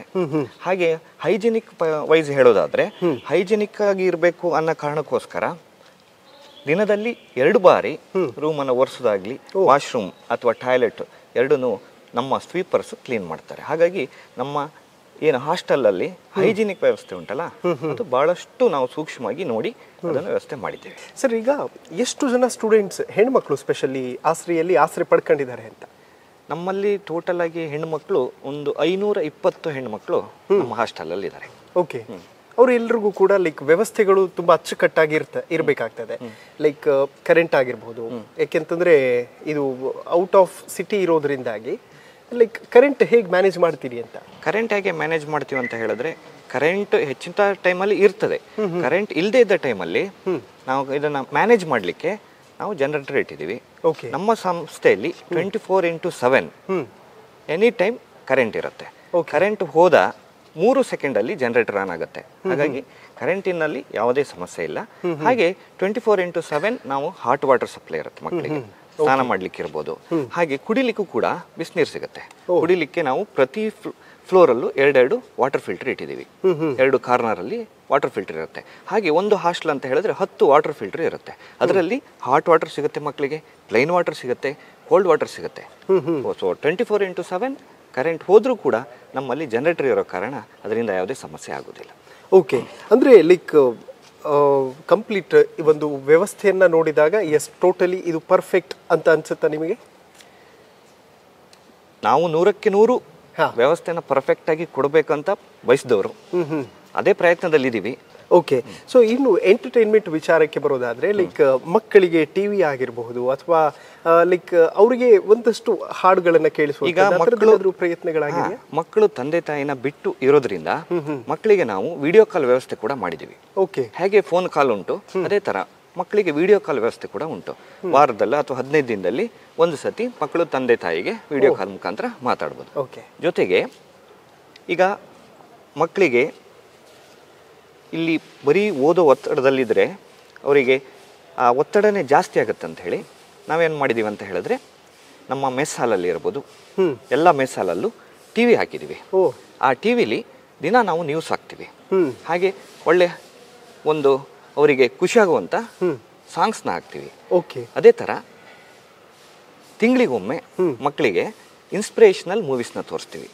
ಅದ್ರ ಜೊತೆಗೆ ನಮ್ಮ ದೇಶದಲ್ಲಿ ನಡೆಯುವಂಥ ಕೆಲವೊಂದಷ್ಟು ಸ್ಪೆಷಲ್ ಇವೆಂಟ್ಸ್ ಇರುತ್ತಲ್ಲ, ಈಗ ಫಾರ್ ಎಕ್ಸಾಂಪಲ್ ಚಂದ್ರಯಾನ ಇರ್ಬೋದು, ಹೌದು, ಈ ಥರದನ್ನ ನಾವು ಮಕ್ಕಳಿಗೆ ಟಿವಿ ಮುಖಾಂತರ ತೋರಿಸ್ತೀವಿ. ಬಜೆಟ್ ಇರ್ಬೋದು, ಅದೆಲ್ಲವನ್ನು ಮಕ್ಕಳಿಗೆ ನಾವು ಟಿವಿ ಮುಖಾಂತರ ತೋರಿಸ್ತೀವಿ. Wow, amazing. ನಾವು ಮೊದಲು ಈ ಕಾಲೇಜಿಗೆ ಬಂದಾಗ ನಮಗೆ ಯಾವ ಫ್ರೆಶರ್ಸ್ ಡೇ ಅಂತಲೂ ಮಾಡಲಿಲ್ಲ. ನಾವು ಬಂದ ತಕ್ಷಣ ಮೊದಲು ಕರ್ಕೊಂಡು ಹೋಗಿದ್ದೆ ನಮ್ಮನ್ನ ದೇವಸ್ಥಾನಕ್ಕೆ. ಫಸ್ಟು ನಾವು ದೇವರ ಆಶೀರ್ವಾದ ತಗೊಂಡು ಅಲ್ಲಿಂದ ನಾವು ಹೊಸ ಜರ್ನಿನ ಸ್ಟಾರ್ಟ್ ಮಾಡಿದ್ವಿ. ಏನೇ ಒಂದು ನಮಗೆ ಕಲ್ಚರ್ ಇದೆ ಅಂತ ಅಂದರೆ ಅದೆಲ್ಲ ನಮ್ಮ ಫೌಂಡರ್ಸಿಂದನೇ. ಅವರು ಪ್ರತಿ ಸಲನೂ ನಮ್ಮನ್ನು ನೇಸರ ಆಡಿಟೋರಿಯಮ್ಗೆ ಕರ್ಕೊಂಡೋಗಿ ನಮಗೆ ಸಂಸ್ಕಾರದ ಬಗ್ಗೆ ಎಲ್ಲ ಪಾಠ ಮಾಡಿದ್ದಾರೆ. ಎಷ್ಟು ನಾವು ಒಂದು ಒಳ್ಳೆ ನಡತೆಯಿಂದ ಇರಬೇಕು, ಒಂದು ಒಳ್ಳೆ ನಡೆ ನುಡಿಗಳನ್ನು ಕಲಿಬೇಕು ಅಂತೇಳಿ ನಮಗೆ ತೋರಿಸ್ಕೊಟ್ಟಿದ್ದಾರೆ. ಇಲ್ಲಿ ಎಜುಕೇಷನ್ಗೆ ಎಷ್ಟು ಇಂಪಾರ್ಟೆನ್ಸ್ ಕೊಡ್ತಾರೋ ಅಷ್ಟೇ ಕಲ್ಚರ್ಗೂ ಕೊಡ್ತಾರೆ. ನಮಗೆ ಆವಿರ್ಭಾವ ಅಂತ ಮಾಡಿದ್ರು. ಅದನ್ನು ಒಂದು ಥೀಮ್ ತಗೊಂಡಿದ್ದು ವಸುದೈವ ಕುಟುಂಬಕಂ ಅಂತ. ಇಡೀ ಭಾರತದ ಎಲ್ಲ ರಾಜ್ಯಗಳದ್ದು ಒಂದು ಸ್ಪೆಷಾಲಿಟಿನ ತಗೊಂಡು ಅದ್ರ ಡ್ಯಾನ್ಸ್ ಫಾರ್ಮ್ಸ್ನ ಡಿಫ್ರೆಂಟ್ ಡ್ಯಾನ್ಸ್ ಫಾರ್ಮ್ಸ್ ಅಂತ ಮಾಡಿದ್ರು. ನಾವು ನಮ್ಮೂರು ನಿಮ್ಮೂರು ಅಂತ ಮಾಡಿದೆ, ಇಡೀ ನಾವು ಭಾರತ ದೇಶವನ್ನಾಗಿ ನೋಡಬೇಕು ಅಂತ ಹೇಳಿ ಈ ಒಂದು ಆವಿರ್ಭಾವ ಅಂತ ಮಾಡಿದ್ರು. ಸೊ ಯೂಶಲಿ ಈಗ ನಾವು ಬೇರೆ ಕಡೆಯಿಂದ ಎಲ್ಲರೂ ಬರ್ತೀವಿ. ಸೊ ಯೂಶಲಿ ಹೋಮ್ ಸಿಕ್ನೆಸ್ ಅಂತ ಒಂದಿರುತ್ತೆ. ಬಟ್ ಈ ಲೆಕ್ಚರರ್ಸ್ ಇಂಟ್ರಾಕ್ಷನ್ ನೋಡಿ ನಮಗೆ ಸ್ಟಾರ್ಟಿಂಗ್ ಸ್ವಲ್ಪ ಹೋಮ್ ಸಿಕ್ನೆಸ್ ಇದ್ರೂ ಆ್ಯಸ್ ಟೈಮ್ ಗೋಸ್ ಆನ್ ನಾವು ಲೆಕ್ಚರ್ಸ್ ನಮ್ಮ ಜೊತೆ ಕ್ಲೋಸ್ ಆಗ್ತಾರೆ. ನಮ್ದು ಏನು ಪ್ರಾಬ್ಲಮ್ ಇದ್ರೂ ಅವರು ಕೇಳಕ್ಕೆ ರೆಡಿ ಇರ್ತಾರೆ ಯಾವಾಗಲೂ. ಮತ್ತು ಈಗ ಯೂಶಲಿ ಈಗ ಹೊರಗಡೆ ಇನ್ಸ್ಟಿಟ್ಯೂಷನ್ಸ್ ನೋಡಿದಾಗೆ 5 ಗಂಟೆಗೆ ಈಗ college timings ಮುಗಿದ್ರೆ usually all lecturers leave by 5 PM. But ಇಲ್ಲಿ ನಮ್ಮ ಜೊತೆ 6 ಇಲ್ಲಾಂದರೆ 8 PM ವರೆಗೂ ಇದ್ದು ನಮ್ಮ ಜೊತೆ ಈಗ ಡೌಟ್ ಕ್ಲಾರಿಫಿಕೇಷನ್ ಇದ್ದರೆ ಡೌಟ್ ಕ್ಲಾರಿಫೈ ಮಾಡ್ತಾರೆ. ನಮ್ಮದೇನು ಸಮಸ್ಯೆ ಇದ್ದರೆ ಎಲ್ಲ ಕ್ಲಿಯರ್ ಮಾಡ್ತಾರೆ, ಸಾಲ್ವ್ ಮಾಡಿಕೊಡ್ತಾರೆ. ಮತ್ತು ಏನು ಇಶ್ಯೂಸ್ ಇದ್ರೂ ನಮಗೆ ನೀಡ್ಫುಲ್ ಮಾಡಿಕೊಡ್ತಾರೆ. ಗ್ರೇಟ್ ಥಿಂಗ್ ಏನಂದರೆ ಎಲ್ಲ 7 ಫೌಂಡರ್ಸ್ದು ಮೋಟಿವ್ ಒಂದೇ ಇದೆ. ಅದು ತುಂಬ ಲೈಕ್ ಸರ್ಪ್ರೈಸಿಂಗ್ ಥಿಂಗ್. ಬಿಕಾಸ್ ಜಾಸ್ತಿ ಫೌಂಡರ್ಸ್ ಇದ್ದಷ್ಟು most of them will have difference of opinion. But ಇಲ್ಲಿ ಎಲ್ಲರಿಗೂ ಒಂದೇ ಮೋಟಿವ್ ಇದ್ದು ಒಂದೇ ಇದರಿಂದ ನಡೆಸ್ತಿದ್ದಾರೆ ಅಂದರೆ that's really great thing. Sir, ಹೆಣ್ಮಕ್ಳು ಓದೋ ವಿಚಾರದಲ್ಲಿ ತುಂಬ ಮುಂದೆ, ಆದರೆ ಗಂಡು ಮಕ್ಕಳನ್ನ ಹಿಡಿದು ಕೂರಿಸ್ಬೇಕು, ಓದಿ ಓದಿ ಓದಿ ಅಂತ. ಇಲ್ಲಿ ಕೆಳಗಡೆ ಬಂದಾಗ ಟೋಟಲಿ ಡಿಫ್ರೆಂಟ್ ವ್ಯವಸ್ಥೆನೇ ಮಾಡಿದ್ದೀರಿ. ಸ್ಟಡಿ ಹಾಲ್ ಇಲ್ಲ. ಲೈಕ್ ಹೇಗೆ ಗಂಡು ಮಕ್ಕಳು ಹಾಸ್ಟೆಲಲ್ಲಿ ಇದ್ದಾಗಲೂ ಕೂಡ ಓದೋದಕ್ಕೆ ಅಷ್ಟೇ ಪ್ರಿಫರ್ ಮಾಡ್ತಾರಾ ಅಂತ? ಈಗ ಗಂಡು ಮಕ್ಕಳು ಹೆಣ್ಣು ಮಕ್ಕಳು ಅಂತಲ್ಲ. ಈಗ ಹೆಣ್ಣು ಮಕ್ಕಳು ಹಾಸ್ಟೆಲಲ್ಲೂ ಕೂಡ ಹೀಗೆ ಸ್ಟಡಿ ಹಾಲ್ ಉಂಟು. ಈಗ ಗಂಡು ಮಕ್ಕಳು ಹಾಸ್ಟೆಲ್ ಸ್ಟಡಿ ಹಾಲ್. ಈಗ ಹೆಣ್ಣು ಮಕ್ಕಳಲ್ಲೂ ಅಥವಾ ಗಂಡು ಮಕ್ಕಳಲ್ಲೂ ಅವರೇ ಮುತುವರ್ಜಿ ವಹಿಸಿ ಓದೋರಿದ್ದಾರೆ. ಹಾಗೆ ಕೆಲವೊಂದಷ್ಟು ಜನ ಓದದೇ ಇದ್ದವ್ರು ಇದ್ದಾರೆ. ನಾವು ಯಾರು ಗಂಡು ಮಕ್ಕಳು ಇರ್ಬೋದು, ಗಂಡು ಮಕ್ಕಳು ಇರ್ಬೋದು. ನಾವು ಕೆಲವೊಂದಷ್ಟು ಜನಗೆ ನಾವು ನೀವು ಓದಿ ಅಂತ ನಾವು ಹೇಳಬೇಕು ಬಿಟ್ರೆ, ಮತ್ತೆ ಹೆಚ್ಚಿನ ಮಕ್ಕಳು ಅವರವರಾಗಿ ಮುತುವರ್ಜಿ ವಹಿಸಿ ಓದ್ತಾರೆ. ಓಕೆ, ಗಂಡು ಮಕ್ಕಳಿಗೆ ಹಾಸ್ಟೆಲ್ನಲ್ಲಿ ಇರುವಂಥ ವ್ಯವಸ್ಥೆಗಳ ಬಗ್ಗೆ ಮಾತಾಡೋದಾದರೆ ಇಲ್ಲಿ ಏನೆಲ್ಲ ಲೈಕ್ ಡಿಫ್ರೆಂಟ್ ಇದೆ ವ್ಯವಸ್ಥೆಗಳು ಅಂತ? ಈಗ ಇಲ್ಲಿ ಏನು ವ್ಯವಸ್ಥೆ, ಈಗ ಆಸರೆಯಲ್ಲಿ ಏನು ವ್ಯವಸ್ಥೆ ಇತ್ತು ಅದೇ ಥರ ಇಲ್ಲೂ ಕೂಡ ವ್ಯವಸ್ಥೆ ಉಂಟು. ಓಕೆ, ಮತ್ತೊಂದು STP ಘಟಕ ಕೂಡ, RO ಪ್ಲಾಂಟ್ ಕೂಡ ಇದೆ ಅನ್ನುವಂಥದ್ದನ್ನು ಹೇಳ್ತಾ ಇದ್ರಿ. ಈಗ ನಾವು ಇಲ್ಲಿ 24/7 ಮಕ್ಕಳಿಗೆ ನೀರಿನ ವ್ಯವಸ್ಥೆ ಮಾಡಿರೋದ್ರಿಂದ ಮಕ್ಕಳು ಬಳಸಿದ ನೀರನ್ನ ನಾವು ನಮ್ಮ STP ಅಂದರೆ ಸೀವೇಜ್ ಟ್ರೀಟ್ಮೆಂಟ್ ಪ್ಲಾಂಟ್ ಅಂದರೆ ಸುಮಾರು 1 ಕೋಟಿ ವೆಚ್ಚದಲ್ಲಿ ನಾವು ಒಂದು ಸೀವೇಜ್ ಟ್ರೀಟ್ಮೆಂಟ್ ಪ್ಲಾಂಟನ್ನು ಮಾಡಿರ್ತೀವಿ. ಇಲ್ಲಿ ಬಳಸಿದ ನೀರು ಆ ಸೀವೇಜ್ ಟ್ರೀಟ್ಮೆಂಟ್ ಪ್ಲಾಂಟಿಗೆ ಹೋಗಿ ಅಲ್ಲಿ ಟ್ರೀಟ್ಮೆಂಟ್ ಆಗಿ ಅಲ್ಲಿಂದ ಬಂದಂಥ ನೀರನ್ನು ನಾವು ಆ ಟ್ರೀಟೆಡ್ ವಾಟರ್ನ ನಾವು ನಮ್ಮಲ್ಲಿರುವಂಥ ಗಿಡಗಳಿಗೆ ನಾವು ಹಾಕಲಿಕ್ಕೆ ಬಳಸ್ತಾ ಇದ್ದೀವಿ. ಸರ್, ಇಲ್ಲಿ ಎಷ್ಟು ಜನ ವಿದ್ಯಾರ್ಥಿಗಳಿದ್ದಾರೆ ಗಂಡು ಮಕ್ಕಳು ಅಂತ? ಇಲ್ಲಿ ಸರಿಸುಮಾರು ಒಂದು 678 ಮಕ್ಕಳು ಗಂಡು ಮಕ್ಕಳು ಈ ಹಾಸ್ಟೆಲಲ್ಲಿ ಇರ್ತಾರೆ. ಓಕೆ ಸರ್, ಒಂದು ಕಡೆ ಹೆಣ್ಮಕ್ಕಳು ಮತ್ತೊಂದು ಕಡೆ ಗಂಡು ಮಕ್ಕಳು ಸಂಖ್ಯೆ ತುಂಬ ದೊಡ್ಡ ಮಟ್ಟದಲ್ಲಿದೆ ಹಾಸ್ಟೆಲ್ನಲ್ಲಿ ಉಳ್ಕೊಳ್ಳುವಂಥವ್ರು. ವೇಸ್ಟ್ ಮ್ಯಾನೇಜ್ಮೆಂಟ್ ಯಾವ ರೀತಿ ಆಗುತ್ತೆ ಅನ್ನುವಂಥದ್ದು? ನಾವು ಈಗ ಕಾಲೇಜಲ್ಲಿ ಇರ್ಬೋದು, ಹಾಸ್ಟೆಲಲ್ಲಿ ಇರ್ಬೋದು ಅಥವಾ ಮೆಸ್ಸಲ್ಲಿ ಇರ್ಬೋದು, ಡ್ರೈ ವೇಸ್ಟ್ ಮತ್ತು ವೆಟ್ ವೇಸ್ಟನ್ನ ಸಪ್ರೇಟಾಗಿ ಕಲೆಕ್ಟ್ ಮಾಡ್ತೀವಿ. ವೆಟ್ ವೇಸ್ಟನ್ನ ನಾವು ಕಾಂಪೋಸ್ಟ್ ಮಾಡ್ತೀವಿ. ಡ್ರೈ ವೇಸ್ಟನ್ನ ನಾವು SLR ಘಟಕ ಉಂಟು, ಅದಕ್ಕೆ ಕಳಿಸ್ಕೊಡ್ತೀವಿ. ಪ್ಲಾಸ್ಟಿಕ್ ಅಥವಾ ಈ ಥರದ ಡ್ರೈ ವೇಸ್ಟ್ ಇರುತ್ತಲ್ಲ, ಅದನ್ನು ನಾವು SLR ಘಟಕ ಉಂಟು ಕಾರ್ಕಳದಲ್ಲಿ, ಅಲ್ಲಿಗೆ ಕಳಿಸ್ಕೊಡ್ತೀವಿ. ಓಕೆ, ಇನ್ನು ನಾವು ತಿಂಡಿ ಮತ್ತು ಊಟದ ವಿಚಾರ ಮಾತಾಡಲೇಬೇಕು. ಸೊ ವ್ಯವಸ್ಥೆ ಯಾವ ರೀತಿ ಇರುತ್ತೆ? ಪ್ರತಿದಿನವೂ ಕೂಡ ಬೇರೆ ಬೇರೆ ಖಾದ್ಯಗಳೇ ತಯಾರಾಗುತ್ತಾ ಹೇಗೆ ಅಂತ? ಮಕ್ಕಳಿಗೆ ಒಂದೇ ಥರದ ಊಟ ಅಥವಾ ತಿಂಡಿ ಕೊಟ್ಟಾಗ ಅವರಿಗೆ ಅದು ಬರ್ತಾ ಬೇಡ ಅನಿಸುತ್ತೆ. ಹಾಗಾಗಿ ನಾವೇನು ಮಾಡಿದೀವಿ ಅಂದರೆ, ಒಂದು ತಿಂಗಳಲ್ಲಿ 4 ವಾರ ಇದ್ದರೆ